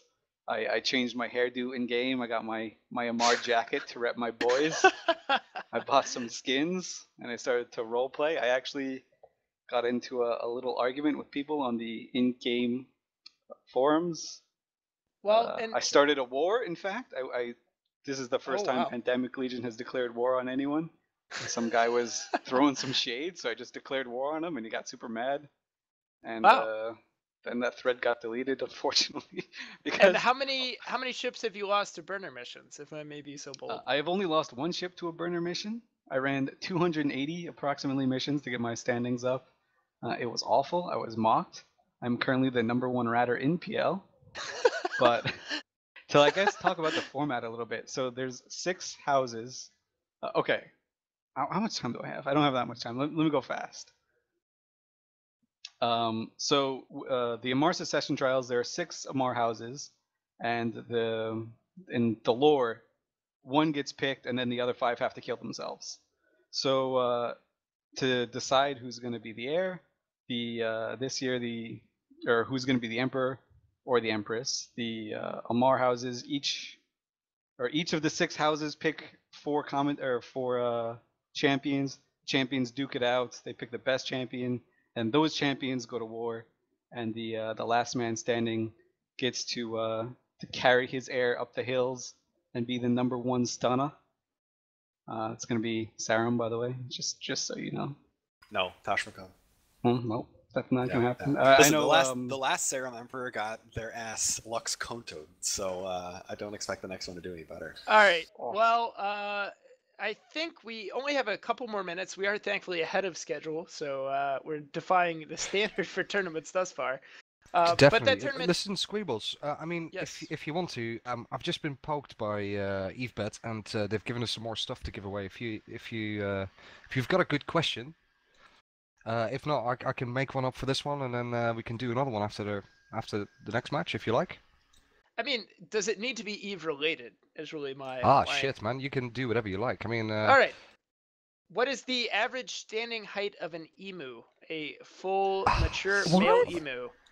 Yeah, you know it. You know it is the popular bipedular bird. I'm just gonna throw this out there and say, do you happen to be drinking a Snapple right now, and are you reading off of the cap? If I were, I tell you what, if Snapple was alcoholic, I'd be a big fan. No, but everything's alcoholic if you try hard enough. The average standing height of a male adult emu is the question out there right now, and anybody can type that in chat. I'm not even sure what the right answer is. I just have an interest in bipedular birds. Okay, I'm gonna throw you a question that at least we definitely have an answer to. Okay. I like your question. Don't get me wrong. It's I love Really? the fact Because that it we kind get a of lot seems of. like- We'll come back to the emu question. Yeah. It kind of seems like you don't like my question by the fact that you're No, I changing the do. question. Ash. Look at everybody's like, you know, I like everybody's it. got loads of answers for them. I'm actually interested in the real answer now. I'm into Right, birds. okay. So what? All right. Okay. So, all right. Get your little typing fingers ready. We'll do one more. So, ready to type the answer in Twitch chat. The question is going to be directly from our floor manager right here. It's going to be the next eventee will be event number. What is the number of the next eventee? You tell me, and we will pick out 10 random names and send you 100 million Iskies in EveBet credit. Very nice. I have a couple I think of. we're ready to go to the next match soon. Sorry, I Squirrels. have a couple of quick tweets to read just for continuity's sake, and then I'll throw it to the guys in the booth. We are about to go into match 4 of the best of 5. Again, to remind the viewers, Hard Knocks is up 1. They have 2 wins thus far. Shadow Cartel 1 win. So if Hard Knocks takes this match, they will have won the series and won this weekend of NT Collides. In the meantime, Bobmont making terrible puns on Eve. At thermal damage, disappointed that I prefer kinetic, and several other good questions rolling in, which I'll cover later. So please keep that feedback going for at Eve Sir Squeebles, and I will read out your tweets as much as I can. That being said, we are going into match 4. And I believe Elise and Chesser are back together. So good luck, guys, and good luck to both teams in match 4.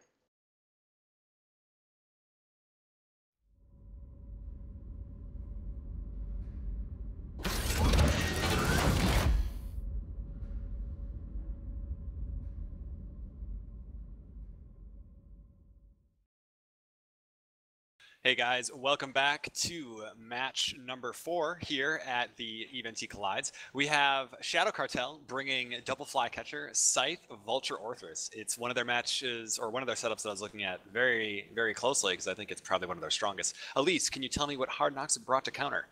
Oh, Hard Knocks want to close this out by bringing Navy Harbingers shield tanks with 2 Harpies and a Scythe. I love this Hard Knocks team. I expected some Brutixes from them, but you know what? Shield tank, Navy Harbs, I'm a fan. I'm a huge fan. And if you look at the ranges that they worked in at, it's pretty much perfect for what they want to do. Both teams got the essentially the max range that they wanted. Hard Knocks was able to throw their logistics way in the back, and Shadow Cartel just are all clumped together, and so they'll be able to work as a cohesive unit. It's going to be really interesting to me to see if it's Scythe or Flycatchers are going to be able to live too long. Match is going to be starting here in just 5 seconds, and I think opening salvos right away, you know, Hard Navy with Pulse Fit is about 50k range, and they're going to have close to 700 DPS with Heated Scorch, so they need to be careful.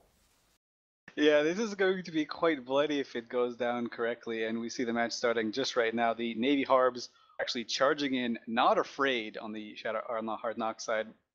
And yeah, Hard Knocks is gonna have to really get in there and get to apply that damage. I think Harpy need to be careful with the Orthrus, which is RLML fit as it should be. But right now everything's looking really great. Scythe of NRSS and sit back on Hard Knocks team and hopefully keep up the dual Harp Navies as they try to run in and catch something. Yeah, and we can actually see, it may be hard for the people to see at home, but the Hard Knocks Harbingers are actually kind of separated by about 15 kilometers. Sarek is way ahead of his bro Hoodie Mafia, so we'll see if that makes any change whatsoever. Yeah, I'm trying to see what they're priming first, and it looks like Grimek in his Orthrus is taking damage, but also in these flycatchers, they need to be really, really careful here. The Shadow Cartel Scythe, piloted by Chris Elliott, is going to need to stay on top of his game because 2 Harbinger Navy issues focusing on a flycatcher is going to be able to bring it down very fast. Right now, he's doing a heroic job keeping everything up, but I have to say, Hard Knocks looks like to be in a good position here. They've pushed Shadow Cartel up against the edge of the map, and the Shadow Cartel guys are 97, 98 kilometers away, so they need to start thinking about that border. Sark's actually taking quite a lot of damage. He had to retreat from his forward position here, and it looks like Hard Knocks have decided to do an about face. Instead of shooting those flycatchers, they're going straight for the Orthrus and Grimek, and they're pumping quite a bit of damage in at him. But Sark, he's a shield tanked Harbinger Navy issue, so he's not doing too great here. The thing about the Harb Navy, especially Shield Fit, I fly it fairly frequently on TQ. Even with the shield buffer gone, it still has a tremendous amount of EHP, especially in the structure, just because of the fact that it is that Navy issue battlecruiser. This Orthrus right now is just taking an absolute ton of damage. Yeah, he has been tackled by these Harpies. The fact that he was ran down and tackled in an Orthrus by a Harpy or a Harb Navy is just pathetic. Like, an Orthrus should not be caught this early into the match. Well, he has been caught, but it looks like this Hard Knocks team is having actually a hard time breaking the Orthrus. We can see Chris Elliott is positioned really well, and he is not tackled. He's got his own little defensive screener with him, and he's perfectly repping the Orthrus up. Both teams are holding pretty strong. As I say that, Grimek starts going down because obviously he was they're ASB trying that, fit. but Grimek has that XL ASB, and once those 9 charges are up, there is no way that a single Scythe is going to be able to keep him up. Orthrus doesn't have Tech 2 resists, so he's going to be wide open for EM damage, and he's going to start getting chunked. Oh, Nari, whatever. The Hard Knock Scythe has also been caught. He is in very low shields. We were commenting and saying how great of a pilot he was before, and it looks like he's probably going to go down here, which... I mean, Shadow Cartel have just lost most of their damage in that Orthrus, but if they can kill the Hard Knocks Logi, they'll be back in it. Maybe. Possibly. At this point, though, with the Orthrus gone and Shadow Cartel only having a Vulture and 2 Flycatchers, I just don't think it's enough. The Vulture's got a prop mod fit, so I mean... I know, so at least that's a step up from what we're normally used to seeing so far. But both of these Harb Navies are in absolutely perfect health, and they are, I think, going to be very, very content to just go find the Vulture and kill it after they're done getting rid of the Scythe from Chris Elliott, which I think is an excellent play. The shot Nariasis has done his magic again in the Scythe. He's just holding it like 3% shields, just living forever. And Chris Elliott's Scythe for the Shadow Cartel side has been tackled by these twin Harpies for the Hard Knocks side. Yeah, Hard Knocks are a really balanced team right now. Hard Knocks showing that their piloting is without a doubt a large step above what Shadow Cartel is showing today, just because not only is their logistics pilot Anarisis just head and shoulders above the other Logi pilots. Not only has he consistently shown us in these past 4 matches being able to stay alive, but he stays alive well beyond the Logi trade. But that, along with the fact that Shadow Cartel and Grimek dropping the Orthrus so quickly at the start of the match, I mean, you just can't do that when you're flying a ship like that, especially considering he has a scram, so there's just no excuse.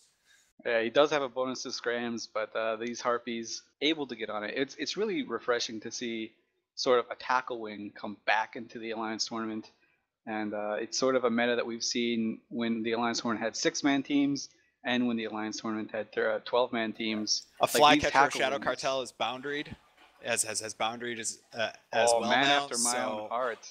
Yeah, Duma, you're a good man. Next level piloting here. Nice. So he's out of the arena. Yeah, just referee decision. That does mean that the Shadow Cartel team is disqualified from this match, and Hard Knocks do win the match, even though there's still ships left on the grid. We'll let them play it out because it's going to be over anyways. Don't think it changed much. These Hard Navies put out so much damage. Good lord. Yeah, going to be pushing close to 1100 DPS with conflag and drone flight. With heated conflag, and that is scary. Especially they're using EC drones, so they don't have damage drones. But I mean, the Harbinger Navy issue was recently balanced by CCP, so it gets a 37% tracking bonus. So it is pretty absurd. Yeah, I have to say, really strong showing here from Hard Knocks. I wonder if Shadow Cartel is still burnt out from Alliance Tournament or what happened there. But I was expecting a lot more. But I have to say, Hard Knocks looking good, minus that first match where they were a little kind of on the edge. And the one match where I think it was a very difficult fight for them against the Twin Typhoons, their piloting has been, for the most part, very, very well played here. Yeah, Hard Knocks, I think they've, overall, obviously they have some really great setups. Really like the sort of direction they went with all their teams. They're quite versatile, but it all came down to their piloting skill and their decision making and their adaptability on the fly. Like you see them charge in, say, you know what, this is a bad situation, let me reevaluate and go for a new plan. And it worked perfectly for them. And it looks like they're going to be the champions. I mean, they'll have dropped one match, but it's not too shabby. No, not shabby at all. I have to say, Hard Knocks is going to have to be someone to look out for. They've shown us some pretty interesting new setups as far as, that interesting Vigilant comp, which played out well against the Absolution, but also I really like this setup they have here with the double hard Navy issues. They have a little bit more fleshed out Logi wing, unlike the double battleship comps that we've seen earlier, and I really like how this played out here. The Hard Navy's officially shield fit. They're very fast, they have great projection, and with that tracking bonus, man, you have to watch out if you are flying a small ship. Totally. I actually, and just looking at what Hard Knocks had left to field, they had a double Hurricane Fleet issue team, very similar to this one, and a double Brutix team with a Crewer and a Punisher. Like, this is essentially their meta. I really like it. I think it's very, very strong and powerful. At the end of oh, sorry, go ahead. No, I was gonna say, I think that's it, right? So we're gonna have to send it back to the booth with Hard Knocks as the victors for this match and the whole shebang. Definitely. Well played.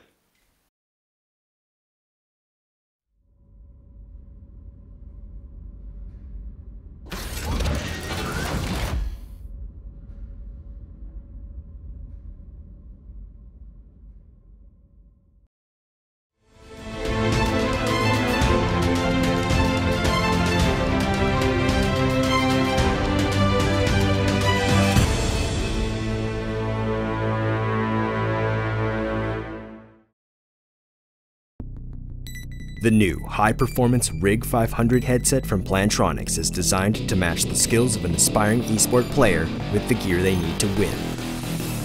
The new modular system gives you the power to adapt, upgrade, and personalize your headset for the task at hand. The Rig 500 series of gaming headsets are engineered to deliver the perfect combination of durable lightweight comfort in an immersive audio environment. 7.1 surround sound and 24-bit audio provide a stunning 360-degree sound field with directional audio. 40mm drivers with low-frequency resonators provide crisp highs and boosted bass. Clear voice noise-canceling technology provides clear communication to your teammates. From the headset company that equips the pros, the 500 series was crafted to meet the needs of esports and competitive players around the world. The new Rig 500 series of headsets from Plantronics. Respect the training. Reactions win.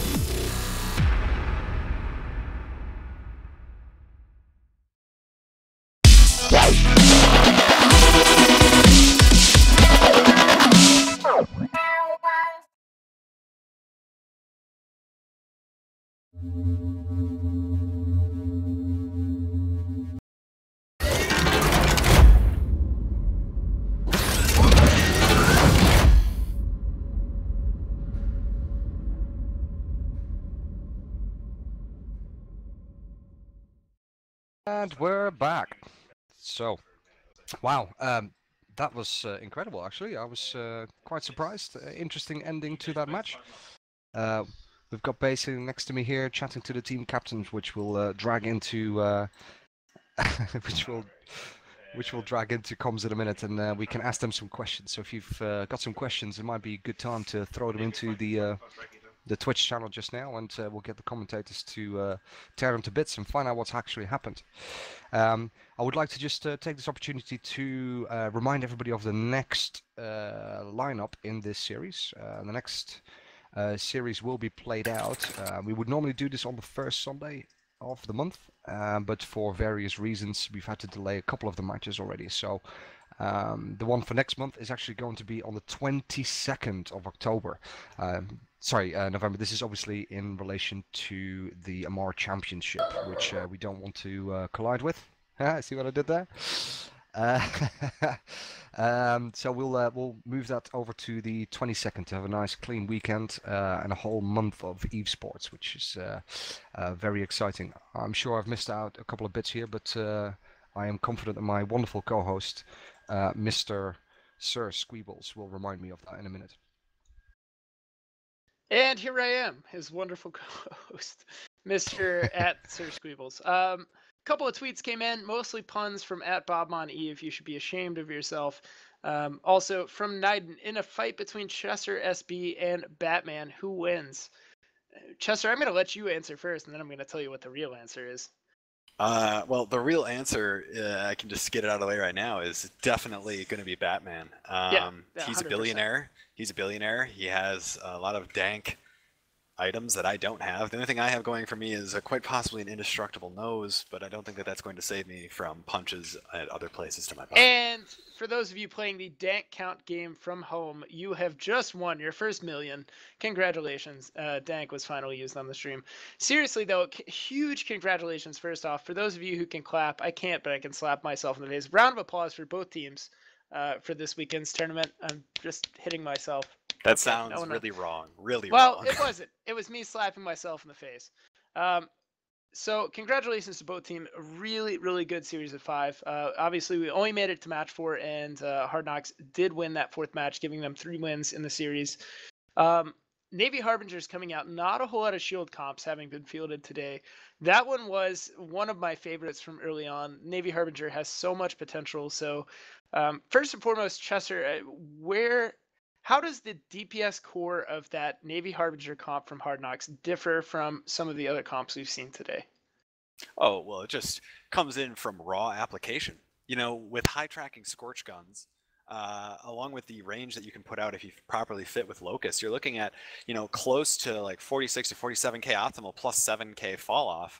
And you know, that's extremely deadly. There is no way that if you're using an NWD to properly help mitigate some of your transversal issues, that ships are going to be able to easily get under your tracking. And even if they do get there, the Harb Navy has enough med slots for a web at least, and it's going to be very difficult to kill those ships. Yeah, I thought that was really, really awesome to see that comp out. I really think that was one of their stronger comps, truth be told.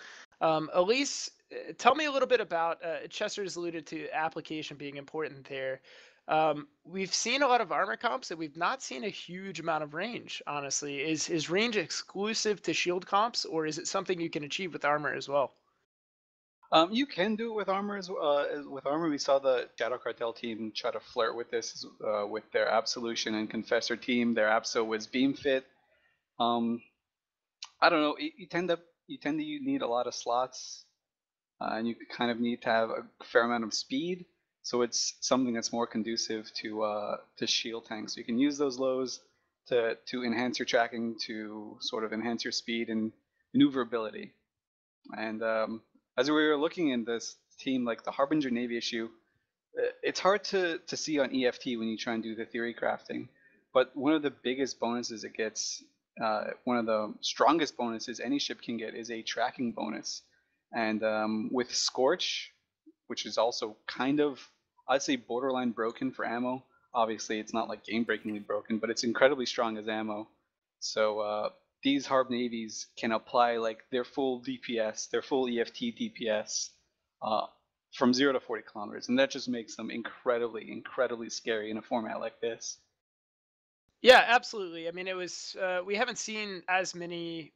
Well, that's not true. I mean, battle cruisers obviously are popular as a whole, both in Tech 1 faction and Tech 2 varieties. But Apotny, looking at all 7 comps, including the band compositions from both teams, do any of the battle cruiser sized hulls, again Tech 2 included, strike you as being really, really potent in the teams that these guys have chosen? I feel like the battle cruiser hulls in general are in danger from the battleship comps, as is natural. You know, I think like the TIE comps are a big danger to them. But yeah, I think the Brutix Navy is a super interesting one.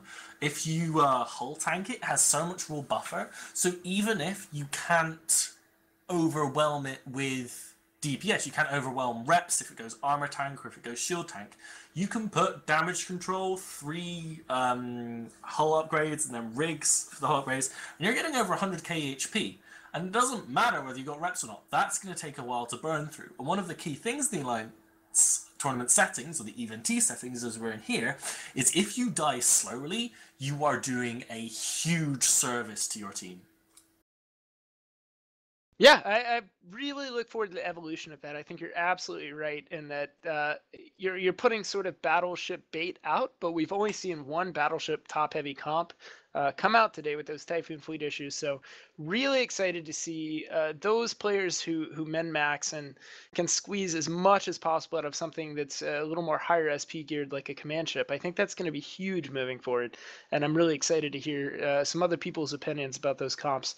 Obviously, the Navy Harbingers today, Faction BC Hull, really well executed, and I think that was an awesome platform for teams in the upcoming weekends in this season. Couple more things, I mean, to throw out there about that match and specifically, but really more the teams as a whole. How do you come back from a disadvantage, Suetonia? If you're looking, say, Suetonia, you're the team captain for Shadow Cartel, assuming that they have somebody at the helm. What do you do if you're back one series?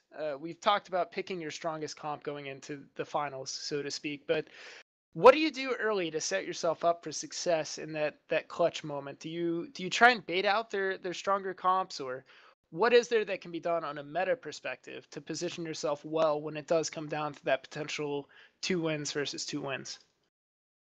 Well, if you have some setups that are maybe not so good general, but are more sort of specific counters, when your opponent has less setups, it's a lot less risky to field those counters.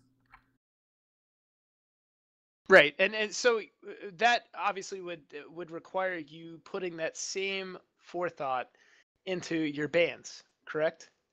Yeah, obviously you're going to ban the 2 setups that are going to bring the most trouble to your team. But you can also have maybe, you can look at your setup and say, well, this setup is going to be really strong against these 2 setups, and if those setups are still in the pool and you have that setup, then you have a good chance of winning a match. Right. So we obviously have to get into talking to the team captains. They've been kind enough to join us for a little bit of discussion following the match. We have right now Grim Cave from Shadow Cartel. We have Lysis and Hoodie Mafia, both from Hard Knocks Citizens, or I'm just going to say Hard Knocks, actually. The Citizens might be too much. First off, do you guys just want to introduce sort of your history as a group together in context of either your alliance in other tournaments or just in this tournament specifically? We'll start with Grim Cave from Shadow Cartel. Yeah, sure. I've had a really good time doing this tournament all in all. It's been a little bit crazy because, as a lot of you know, like LoSec has been big headlines with Snuff versus Shadow Cartel and all that jazz. So it's been like kind of a balance where not only are we dealing with Event, but we're dealing with all the other battles that we have to do all the time, and it's really fun just to kind of balance everything and see like getting practices sorted and having everything done while meanwhile stuff is getting reinforced and done. So it was really kind of a fun balance to do on that. But as far as it goes, like I actually have been in an alliance tournament with Shadow Cartel this past time, and we kind of wanted to give US time zone more of a focus this time around for letting people play that maybe couldn't get in on EU time zone in the alliance tournament. So we had a completely different set of guys playing in the Event, and it was really a lot of fun. Overall, letting them to have the opportunity, whereas like they can't do it normally since they're US time zone based versus EU time zone based and practices and all that. So it's been really nice. Awesome. Glad to hear that. Definitely interesting that you guys have a slightly different crew going in this tournament. I think that's really cool. Shadow Cartel, obviously, you guys have a fairly deep roster to draw from of pilots with the right experience and enthusiasm to get involved in that. So well done today. I'm going to hand it over to, let's start with Hoodie. If you just want to go over quickly who Hard Knocks is and your tournament experience and very briefly how this weekend has gone for you guys. Sure thing. Hard Knocks is a wormhole corporation. We live in the NSC 5 wormhole. We've been there for a long time. I've been personally with Hard Knocks for about a year. And as regards to our tournament experience, I think we actually started out this year. We've had a bunch of people that have already like played tournaments before, but this was really like this year was our AT debut. We kind of started practicing quite early, and the remnants of what actually was the AT team are kind of still here, and those are the guys that we play today with as well. We lost some people since after having practiced for 4 to 6 months, there's some people that are just burned out entirely of having to log on to CC 3 or 4 times a week. But the core is still here, so we thought it was a good opportunity to go on with that core and to see how far we could go in Even T. And it's been a blast for us so far. And obviously, Lysis, sorry you have to follow in those footsteps because a lot of good things said there. But what about your experience so far with NT Collides? Awesome, because I've been playing this game for quite some time, and I'm sure Hoodie could agree that you need to find something that keeps you interested. And for me, it's just the tournaments. That's for me when I was starting out playing. You know, when I saw tournaments, I thought, oh man, these guys must be the most elite pilots in the game. Of course, you know, as years goes by, you start learning the game and you look for new things. And the tournament for probably the past 5 years has been my sole focus when it came to my EVE gameplay, and I found a good group who share the same views as I do. All right, so this is a question I've been wanting to ask both teams since I very first understood that we were following the Collide setup. Grim K, if you're comfortable answering on behalf of the team, what was the setup that you looked at on the Hard Knock side and said, no, we're not going to fight this? I mean, looking at all the Hard Knocks comps, I didn't really want to fight the Orthrus comp for one reason. All their other comps were turret based, and we're not really, you know, it's more easy to counter sort of thing. Whereas the Orthrus is missile based, so anything that we did to hard counter all their other comps, we couldn't really do with the Orthrus. So we knew that we wanted that one out from the get go, and just led to an easy ban choice on that. And same question, Lysis, what did you guys see immediately that you just instinctively knew you did not want to see Shadow Cartel putting on the field? Sleipnir's the Sleipnir for sure, that comp. We didn't want to deal with that. We knew that our comp that was similar to that was going to get banned out, and we knew that that was a hard counter and a lot of DPS. That's something we didn't want to deal with.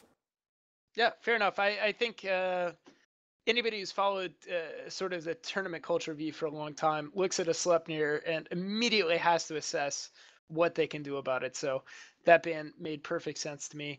I don't want to pry into what you guys think is your strongest setup and why. I feel like that maybe puts you at a slight disadvantage moving forward. But is there any ships that you guys are willing to say either underperformed or overperformed on your team, piloting aside?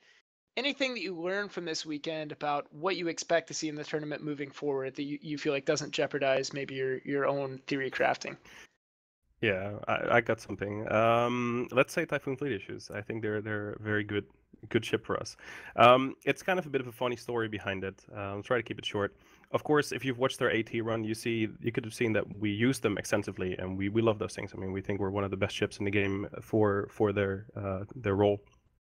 And seeing them on the roster of Shadow Cartel and not having them ourselves, we instinctively kind of had this, oh shit, Typhoon Fleet Issues coming at us. And we kind of pulled back from it and said, you know what, but they don't have links here, they don't have a lot of application. We can maybe kind of get away with not banning them and just facing them. Maybe a mistake. That's definitely something that they performed a lot better than we expected them to do today. Yeah, I mean, it was sort of a unique listing among the roster of teams. I mean, total 14 comps, obviously, again, 4 banned across both teams.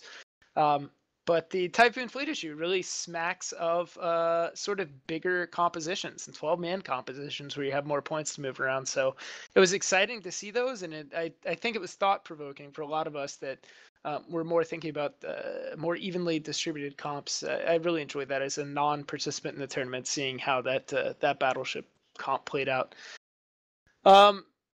Any advice that you're willing to offer, not necessarily to other teams competing, because, you know, forget those guys, let them fend for themselves, but to guys who are watching at home, ladies, what do you have to say about the tournament culture, especially in this 5v5 setting where arguably it's a little bit less intense in that you have to have less people online at any given time. How do you guys feel about this tournament culture extending beyond the major CCP tournaments? And do you think it's approachable for a group that doesn't have that Alliance tournament experience to do something like what you all did today? I mean, I'll kind of go in from this. I started EVE less than 2 years ago, and I've been playing ever since. And I've had a lot of fun getting into the tournament environment, and basically, like, it's just been whatever you want to do, you can do, honestly, in EVE. And it's really encouraging to see, like, people that get in and try and get into the tournament setting. But I mean, the culture around tournament setting is just a lot of who you know sort of thing, and like, you know, whether you get your name out there and who trusts you to fly with them, because it is kind of hard, as far as once you get in with a group, trusting and everything like that, because there's such a meta with spying and stuff like that that you always have to wonder who's out there. But then, I mean, of course, you're going to have people that are elitists in the Alliance tournament, and just they've been doing it for a really long time. They know what they're doing. They know their stuff, and it's just you'll get pretty much all different cultures. But honestly, anybody that wants to do the tournament setting, I'd encourage to do it and try it. It's one of the most fun I've ever had in EVE personally. Awesome. Hoodie has actually said something in text they might not have wanted to say out loud, but please say that, Hoodie. Tell us I'm all more good about with that. this. I'm all good with this because I'm gonna plug something, and you're giving me a really good like lead up to this. Now, someone in chat asked question from Twitch. I want to know what the teams do under pressure comms wise, and my response was as a funny joke. It said it's mostly me screaming, which is part of a joke and it's partly true because we will be releasing our AT video in probably 1 or 2 weeks, and there will be comms on there as well, and you'll get to hear a bit of that if you're interested in what we do under pressure. Yeah, and as far as our comms, pretty much the whole time we were mostly communicating. I mean, that's kind of the key and stuff like this where everybody's talking, and it's completely different than TQ fleets where only the FC is talking and blah blah blah. But whenever you're doing Alliance tournament, everyone's communicating, everyone's letting you know what's going on in each nature, so it's a completely different dynamic as far as fleet comms go.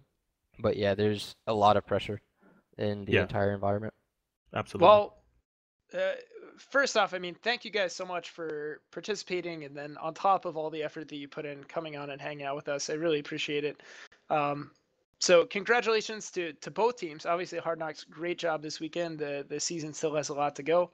But congratulations to you guys. Skins will be going to both teams. I'll leave that to Nash to talk about the prize structure. But just real quick, I want to review Hoodie Mafia and Lysis, both from Hard Knocks, are on here taking time to talk to us, and Grim K from Shadow Cartel. So thank you guys so much, and good luck to you guys in future tournament settings. I also want to give a quick shout out to the other guys who are commentating alongside me. Obviously, we have the support staff, and Nash knows them better than most, given that he's sweating with a couple of them there in the booth. But Apotny from Pandemic Legion, myself, Sir Squeebles from We Heard Initiative, Chesser, who didn't include a tag. I want to sign you to anybody. You're your own man, Chester. Elise Randolph, Pandemic Legion, and Sutonia, who just owns people in wormholes constantly. Thank you to all of those commentators on my behalf. It's been a ton of fun to work with you guys. And with that, I have to hand it back to the man with all the power, Nash, to sort of wrap us up here. Wow, no pressure. Yeah, listen, thank you so much, Mr. Sir Squeebles. You've been an absolute legend. You've been so good today, and thanks for keeping everything together, and you know, making this all possible with us. So I'm going to do all the boring bits like I always get to do. I do mean this from the bottom of my heart. I want to thank everybody that's been part of the team, and everybody that's you know, helped us out getting to this point, and helps produce us this particular show. So tonight on comms we have about 10 guys, and this ranges from people helping out with marketing, people helping out with graphics. And Bay is pushing me to talk quicker. Jesus Christ! Sometimes I talk too quick, and sometimes I don't talk quick enough. I can't fucking win. Jesus Christ! Like, you know, where's the? You know, he likes to put pressure on me, I think. Yeah, I just wanted to thank everybody. I want to thank all the commentators, which will be rotating over the next couple of series that we've got. Don't forget, on the 22nd of November, we've got our second full broadcast. You'll have us in HQ again. We've got a couple of different commentators. We've got Sir Squeebles as our fantastic fantastic co-host again. We'll have a special guest in CCP Fozzy next time, so make sure if you want to hear a little bit about this man and hear from him, that you log in for that. I want to thank all our sponsors. So all the sponsors that have helped us out making this possible. We've got Plantronics, we've got Cooler Master, we've got CCP themselves, and of course EveBet, who've been in a massive help and support. Who else have we got? The competitors themselves. I want to thank the competitors. Despite Cartel going out of the tournament, I do want to thank them very much for their participation and taking this as serious as everybody else. They don't go home empty-handed, indeed, which is one of the questions I've been asked today. The prizes. So. CCP have handed us 150 unique skins. So despite these skins not having any additional attributes, these are unique items. We have no more details what they're going to look like, but hopefully over the next couple of months we'll be able to reveal a little bit more, and you'll hear it here first. These skins are indeed limited and therefore very valuable, this guy's got a buster catch. He wants me to fucking hurry up now. Jesus. Cartel will walk away with 10 of these skins. Obviously, Hard Knocks going on to the next match will walk away with a little bit more. Yeah, you'll get some more information about that soon. Last but not least, before we go out, Sir Squeebles himself will be continuing on his own stream very shortly.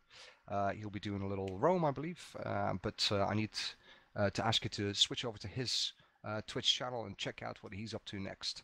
And with that, ladies and gentlemen, we will see you on the 22nd of next month.